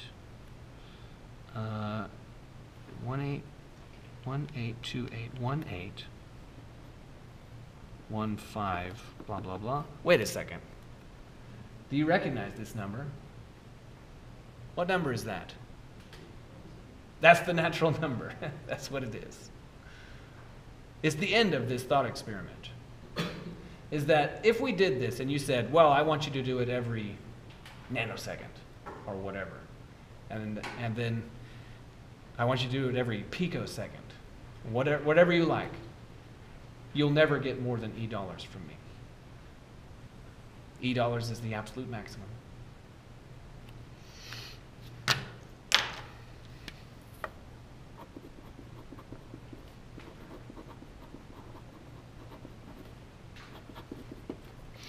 So, as a result, we now have two compounding formulas. We have the discrete compound, the compounding formula that we will retroactively name the discrete compounding formula.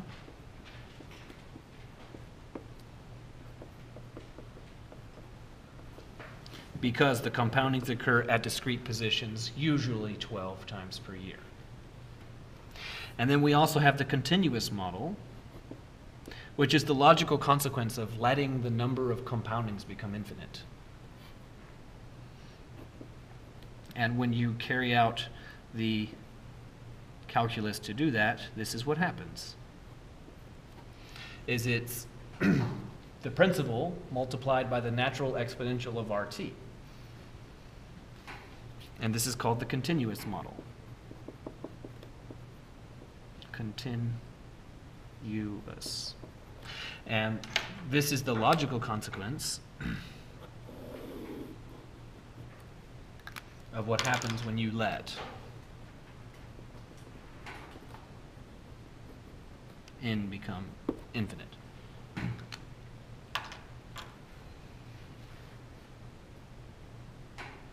And for reasons that I suspect are obvious, this one is usually called the PERT formula. Okay? Any question about this? So how many parameters are in this model? 5. There's 5 in this model. How many parameters are in this one? 4, but I see 5 letters.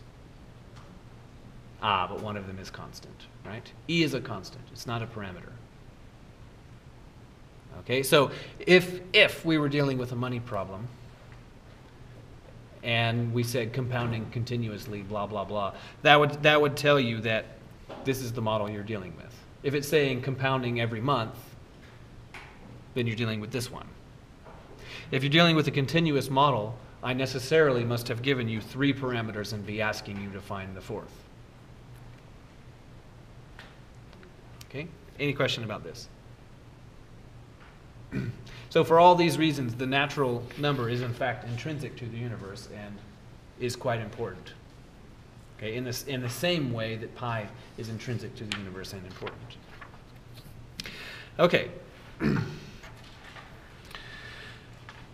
So now we're going to switch gears a little bit and move to a different calculus topic. We're going to talk about derivative.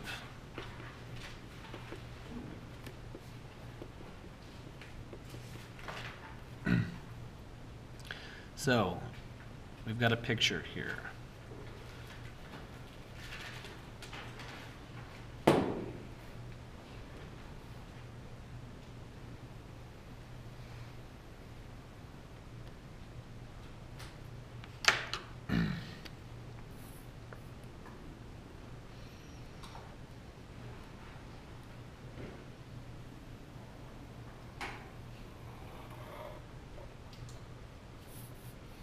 So this is the plot of some function y is f of x.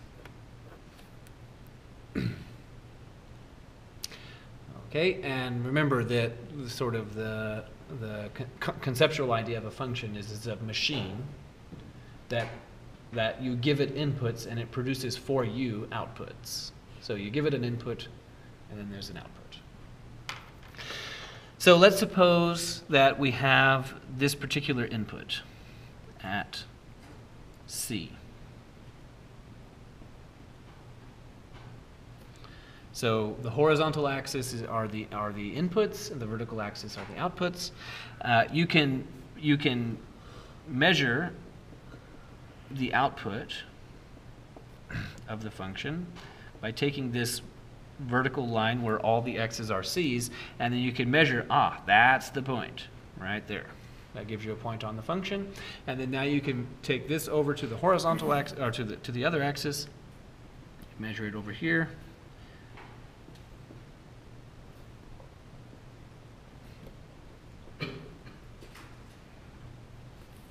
And then, because this function is named f, and because that input is c, what is this output?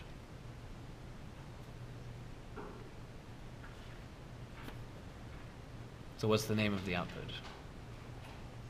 F of c. Right, so if you give it a c, out comes an f of c. If you gave it a t, out would come an f of t. A giraffe, out comes an f of giraffe, right? Anything you put in there, f of that thing. So now let's suppose that we take this input and we move to the right a little bit, say to this input. That input right there.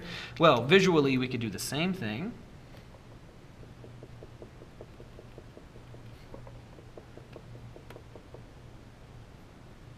And say, there it is.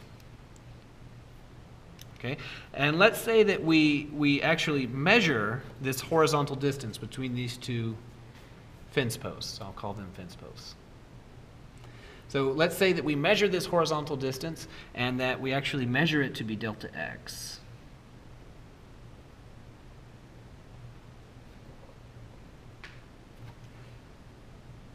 So that distance is delta x. That means, what is this x value here? C plus delta x.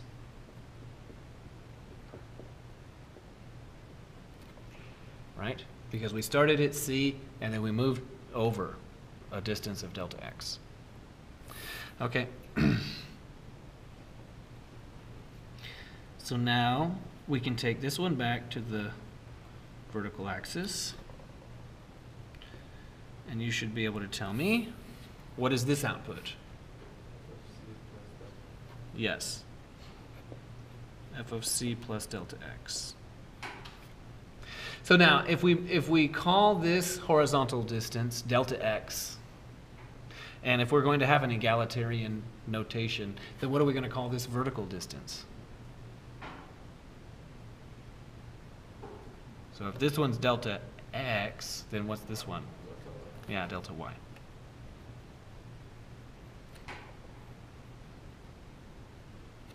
Okay, so now that delta looks like a triangle. It is a triangle,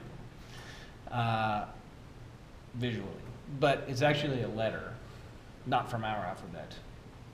What alphabet is it from? Greek, right? And it's phonetically equivalent to what letter in our alphabet? Which one? D, yeah. Makes the same, when a Greek-speaking person pronounces a delta, it sounds just like D. Okay, so terrific. So we've got these things. So now we have 2 points on the graph. Now, between any 2 points whatsoever, you can draw a line. So now I'm going to draw the line which passes through those 2 points.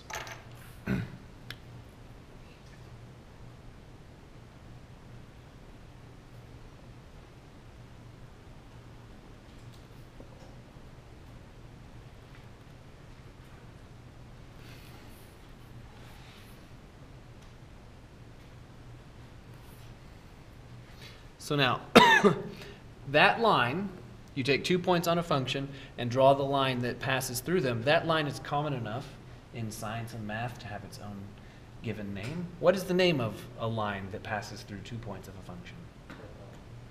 Which one? Not quite. Yeah, it is the hypotenuse of this particular right triangle. But when you draw through 2 points on a function, it has a specific name. It's not that, but it's like that. Which one? Secant. This is called the secant line.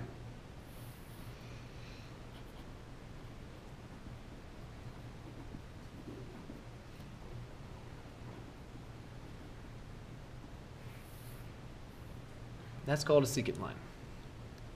Any 2 points on the function, secant line. So now what I want you to consider is what is the slope of that secant line?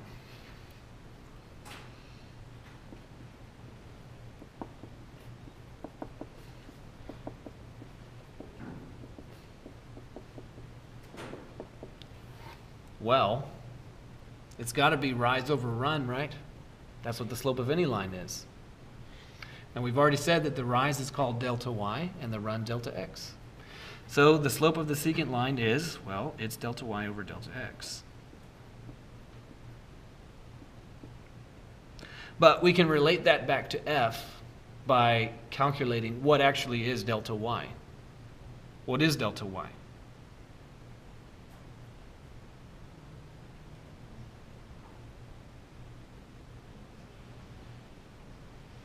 It's the difference between these two values.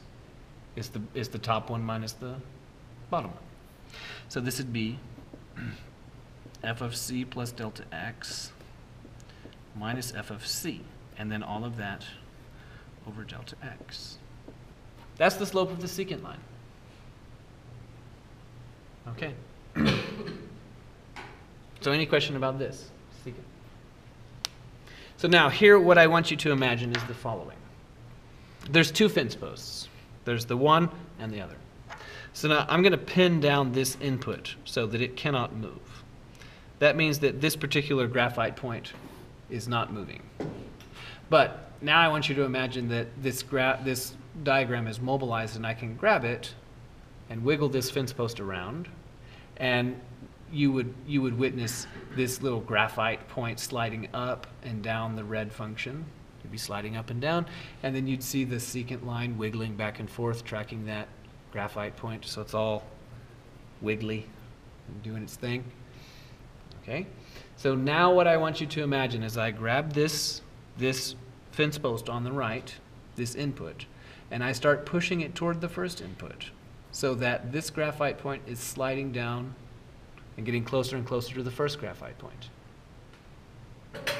Okay? And I want you to imagine what would be the end result of that procedure, supposing that I squished the two inputs to be right on top of each other. You would watch this graphite point slide down to be on top of that one, and you would watch this secant line slide down and come to rest at a particular location with a particular slope. And what's the name of that? That line, the end result. Because now there's just one point, so it's not a secant line. Now it's called a tangent line. So if we now do that,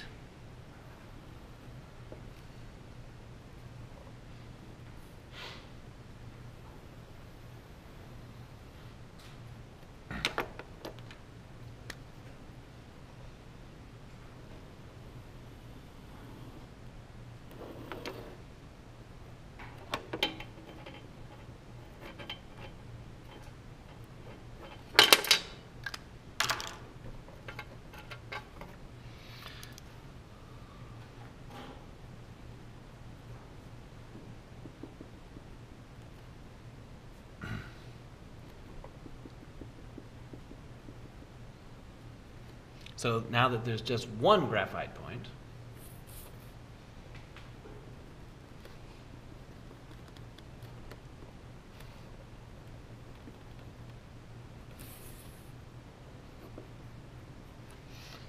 the resulting line looks something like this.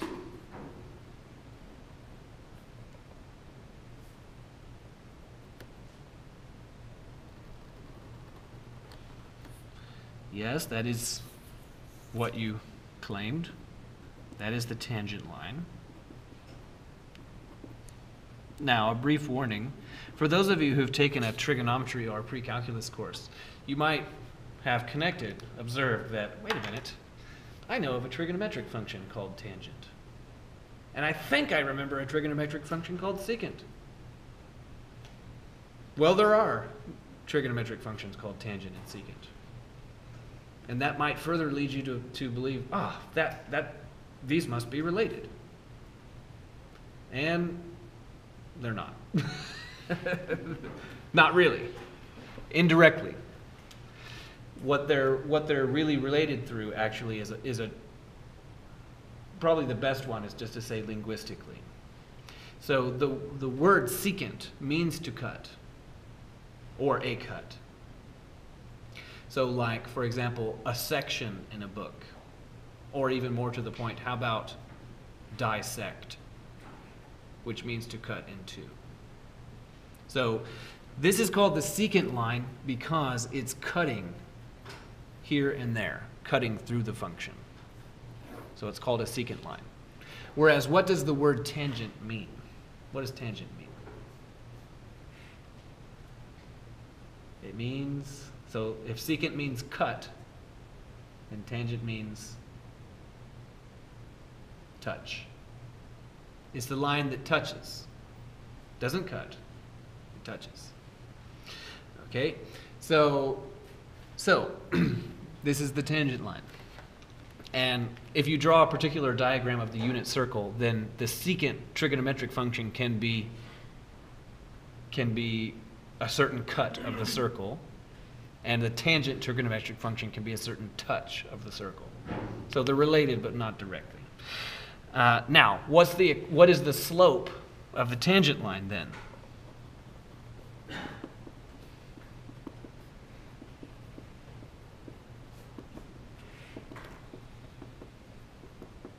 Well, we said that the thought experiment was you're going to hold that point fixed and then move that input to the left until it's on top of that one, which is to say that this distance, delta x, is going to get as close to 0 as we want. Now, what is the name of the calculus procedure to make a quantity become as close to 0 as you want?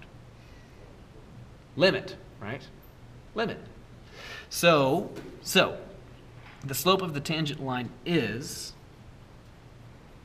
the limit as delta x goes to 0 of delta y over delta x. That's the slope of the tangent line, and is in fact the definition of derivative. Now, if you replace the delta y's with f's, then that's the limit as delta x goes to 0 of f of c plus delta x minus f of c over delta x. That's the slope of the tangent line.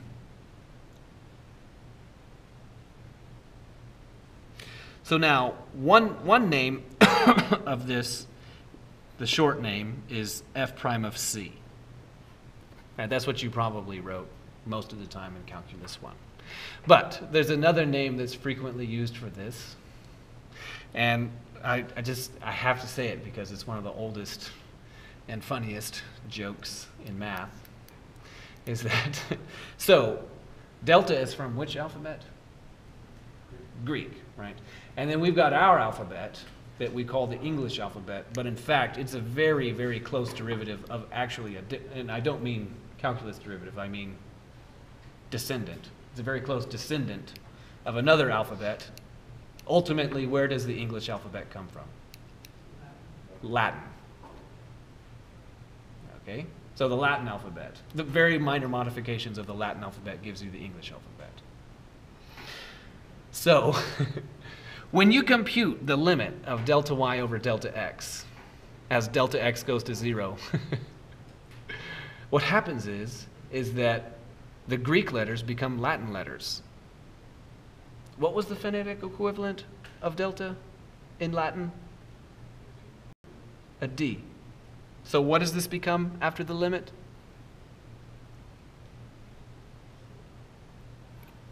It becomes dy over dx, which is what you were writing that whole time in Calculus 1. And it's really just a big joke. after limit, you switch alphabets from Greek to Latin.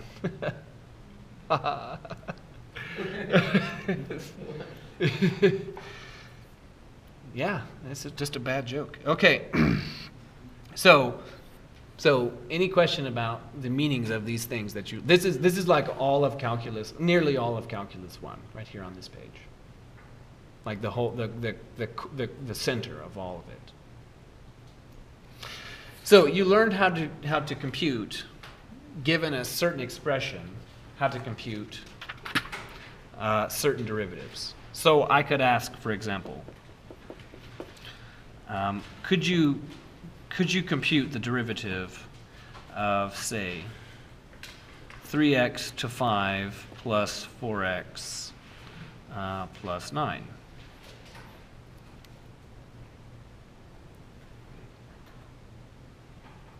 So what is it?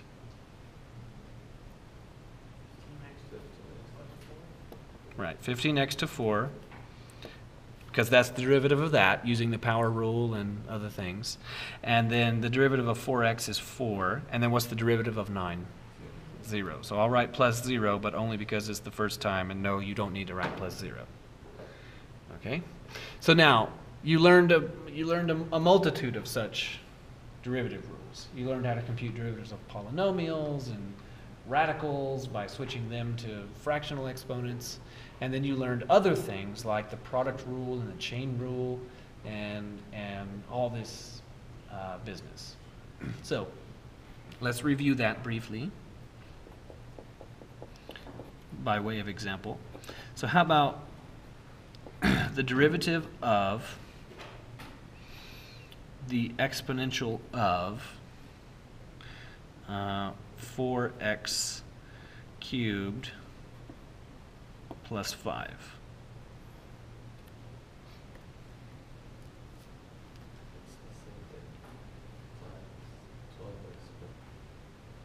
Very good. So there's two rules that you have to sort of know and combine. There's two sort of base rules that give you the answer to this. On the one hand, here's one of the rules. You have that what is the derivative with respect to x of e to x? Just e to x. Well, I suppose you could write that thing, but that thing that you said is 1. So the derivative of e to x is e to x. Furthermore, that's the exponential rule. Then, what is the derivative with respect to x of f of u, where u is conceivably some function of x? Well, that would be f prime evaluated at u and then multiplied by what?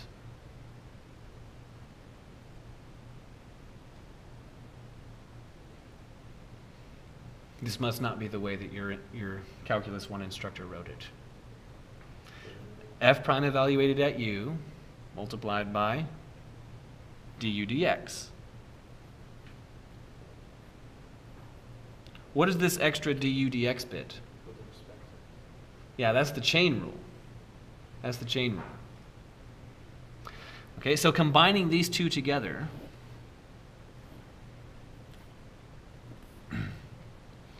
that's telling you that the derivative with respect to x of e to u should be what? Should be e to u du dx. That's the combination of these two rules. That's the combination of the exponential rule with the chain rule. And so, hopefully I haven't confused the matter entirely. We'll just do this in the way that you're accustomed to. So the derivative of the exponential is the exponential itself. So e to 4x cubed plus 5. That's the exponential part of the rule. Then for the chain rule, you must multiply by the derivative of 4x cubed plus 5.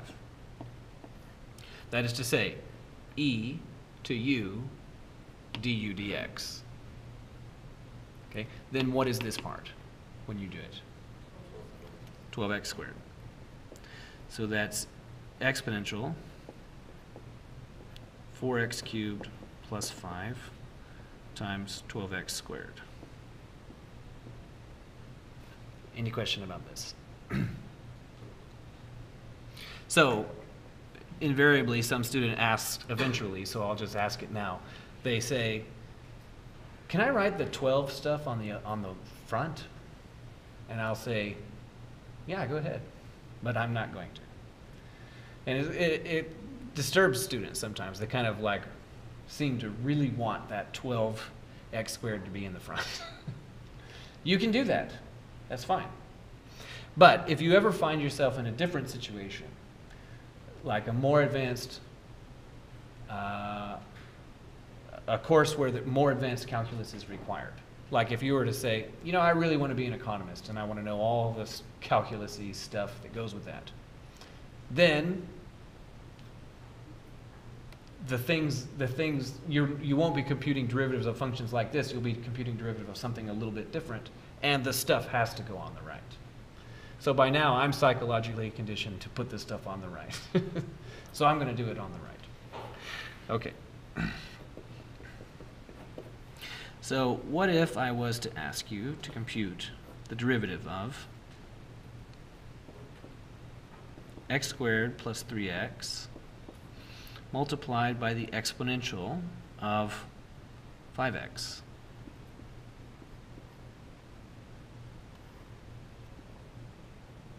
And that's kind of an interesting case because if it was just that, we'd be able to do it more or less immediately. And if it was just that, we'd be able to do it more or less immediately. But then we've got this product, which sort of raises the question, is there some kind of rule that tells you how to compute the derivative of a product? Oh, the product rule. Okay, great. So that's a thing, right? Don't forget about it. So to remind you, that rule is the derivative with respect to x of u times v.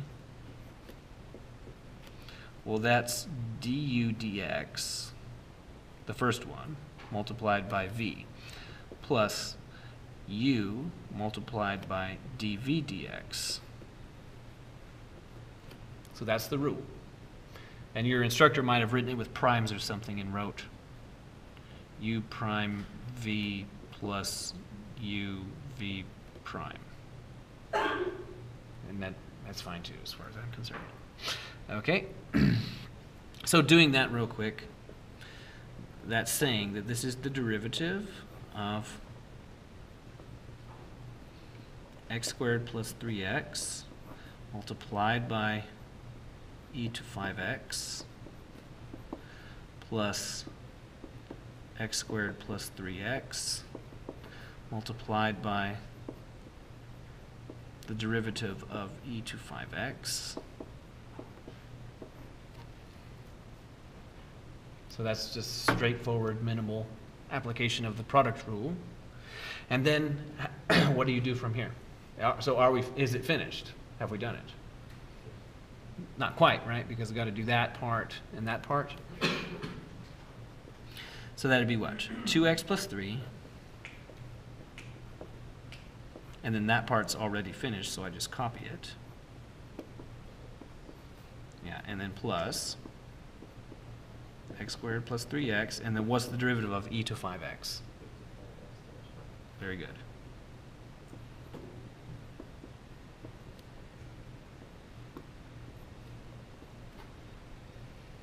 Okay, any question about this one? The quotient rule is also a thing, but I'll assume that you're going to review it. So now, let's talk about the product rule and the chain rule for a moment.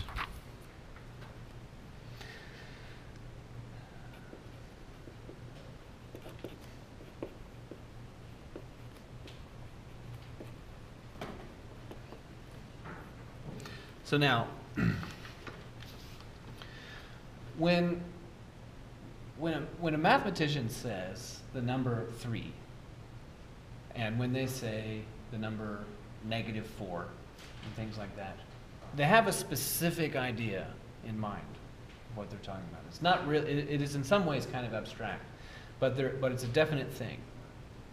So when you take the normal convention that the reals are represented as a line, which is increasing to the right and decreasing to the left, then what the number 3 is, it's a little piece of line that has length 3. If you were to get out the ruler and measure it, it'd have length 3, and it would be pointing to the right.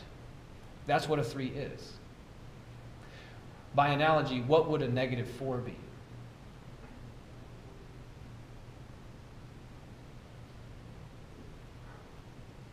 Well, it too is a little piece of line. It has length what? 4, but it's pointing to the left. 10 is a little piece of line of length 10 pointing to the right. Negative pi is a little piece of line that has length about 3.14 that's pointing to the left. Okay, that's what they are. Now, when you consider a product, say like 3 times 5, all the way hailing from 4th grade or whatever, we can all say, oh, 3 times 5, that's 15. But geometrically, if 3 is a little line that's pointing to the right and has length 3, and 5 is a little line pointing to the right has length 3, then what is 3 times 5? What is the product of 3 and 5? And why is it what it is? So we all know it's 15, but why? There's 5 under 3. Okay, so you could for example take 5 of those three pieces and then put them side by side by side by side by side and then concatenate them, and then get out the ruler and do it that way. You could do it that way. But here's another way where you could say, okay, I'm going to take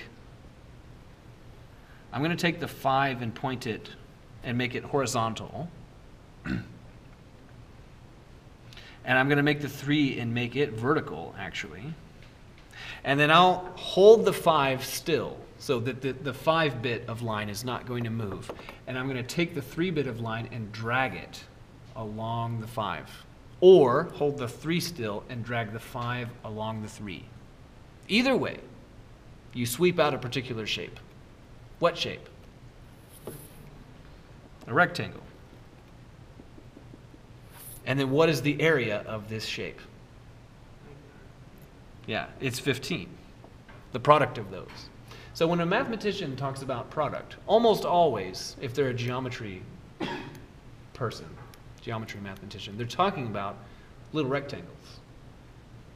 Okay, so a 2-dimensional rectangle for a product of 2 things, a 3-dimensional rectangle for a product of 3 things, a 3-dimensional rectangle is a box, right?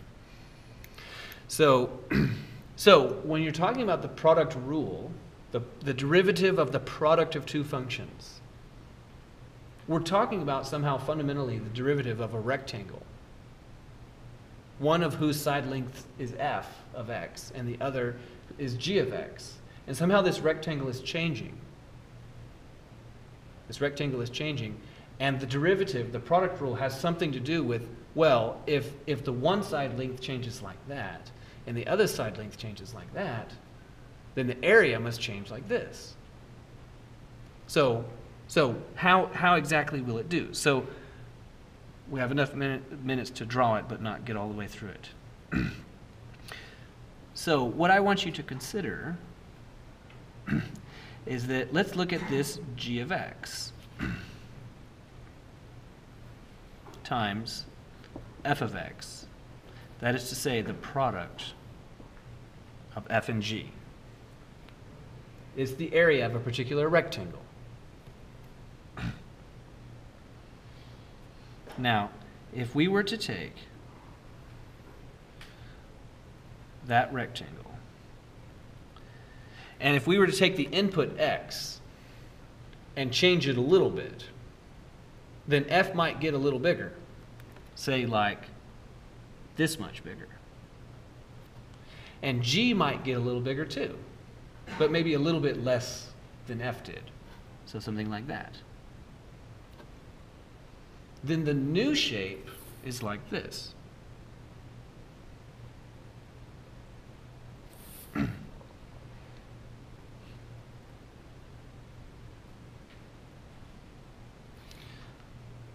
So it got a little bit bigger in that way, a little bit bigger in that way. And as a result, there's these three new pieces, that piece, and the corner piece. So the first thing that we'll do on Thursday is we'll discuss that one of the terms in the product rule corresponds to this one. One of the terms in the product rule corresponds to this one.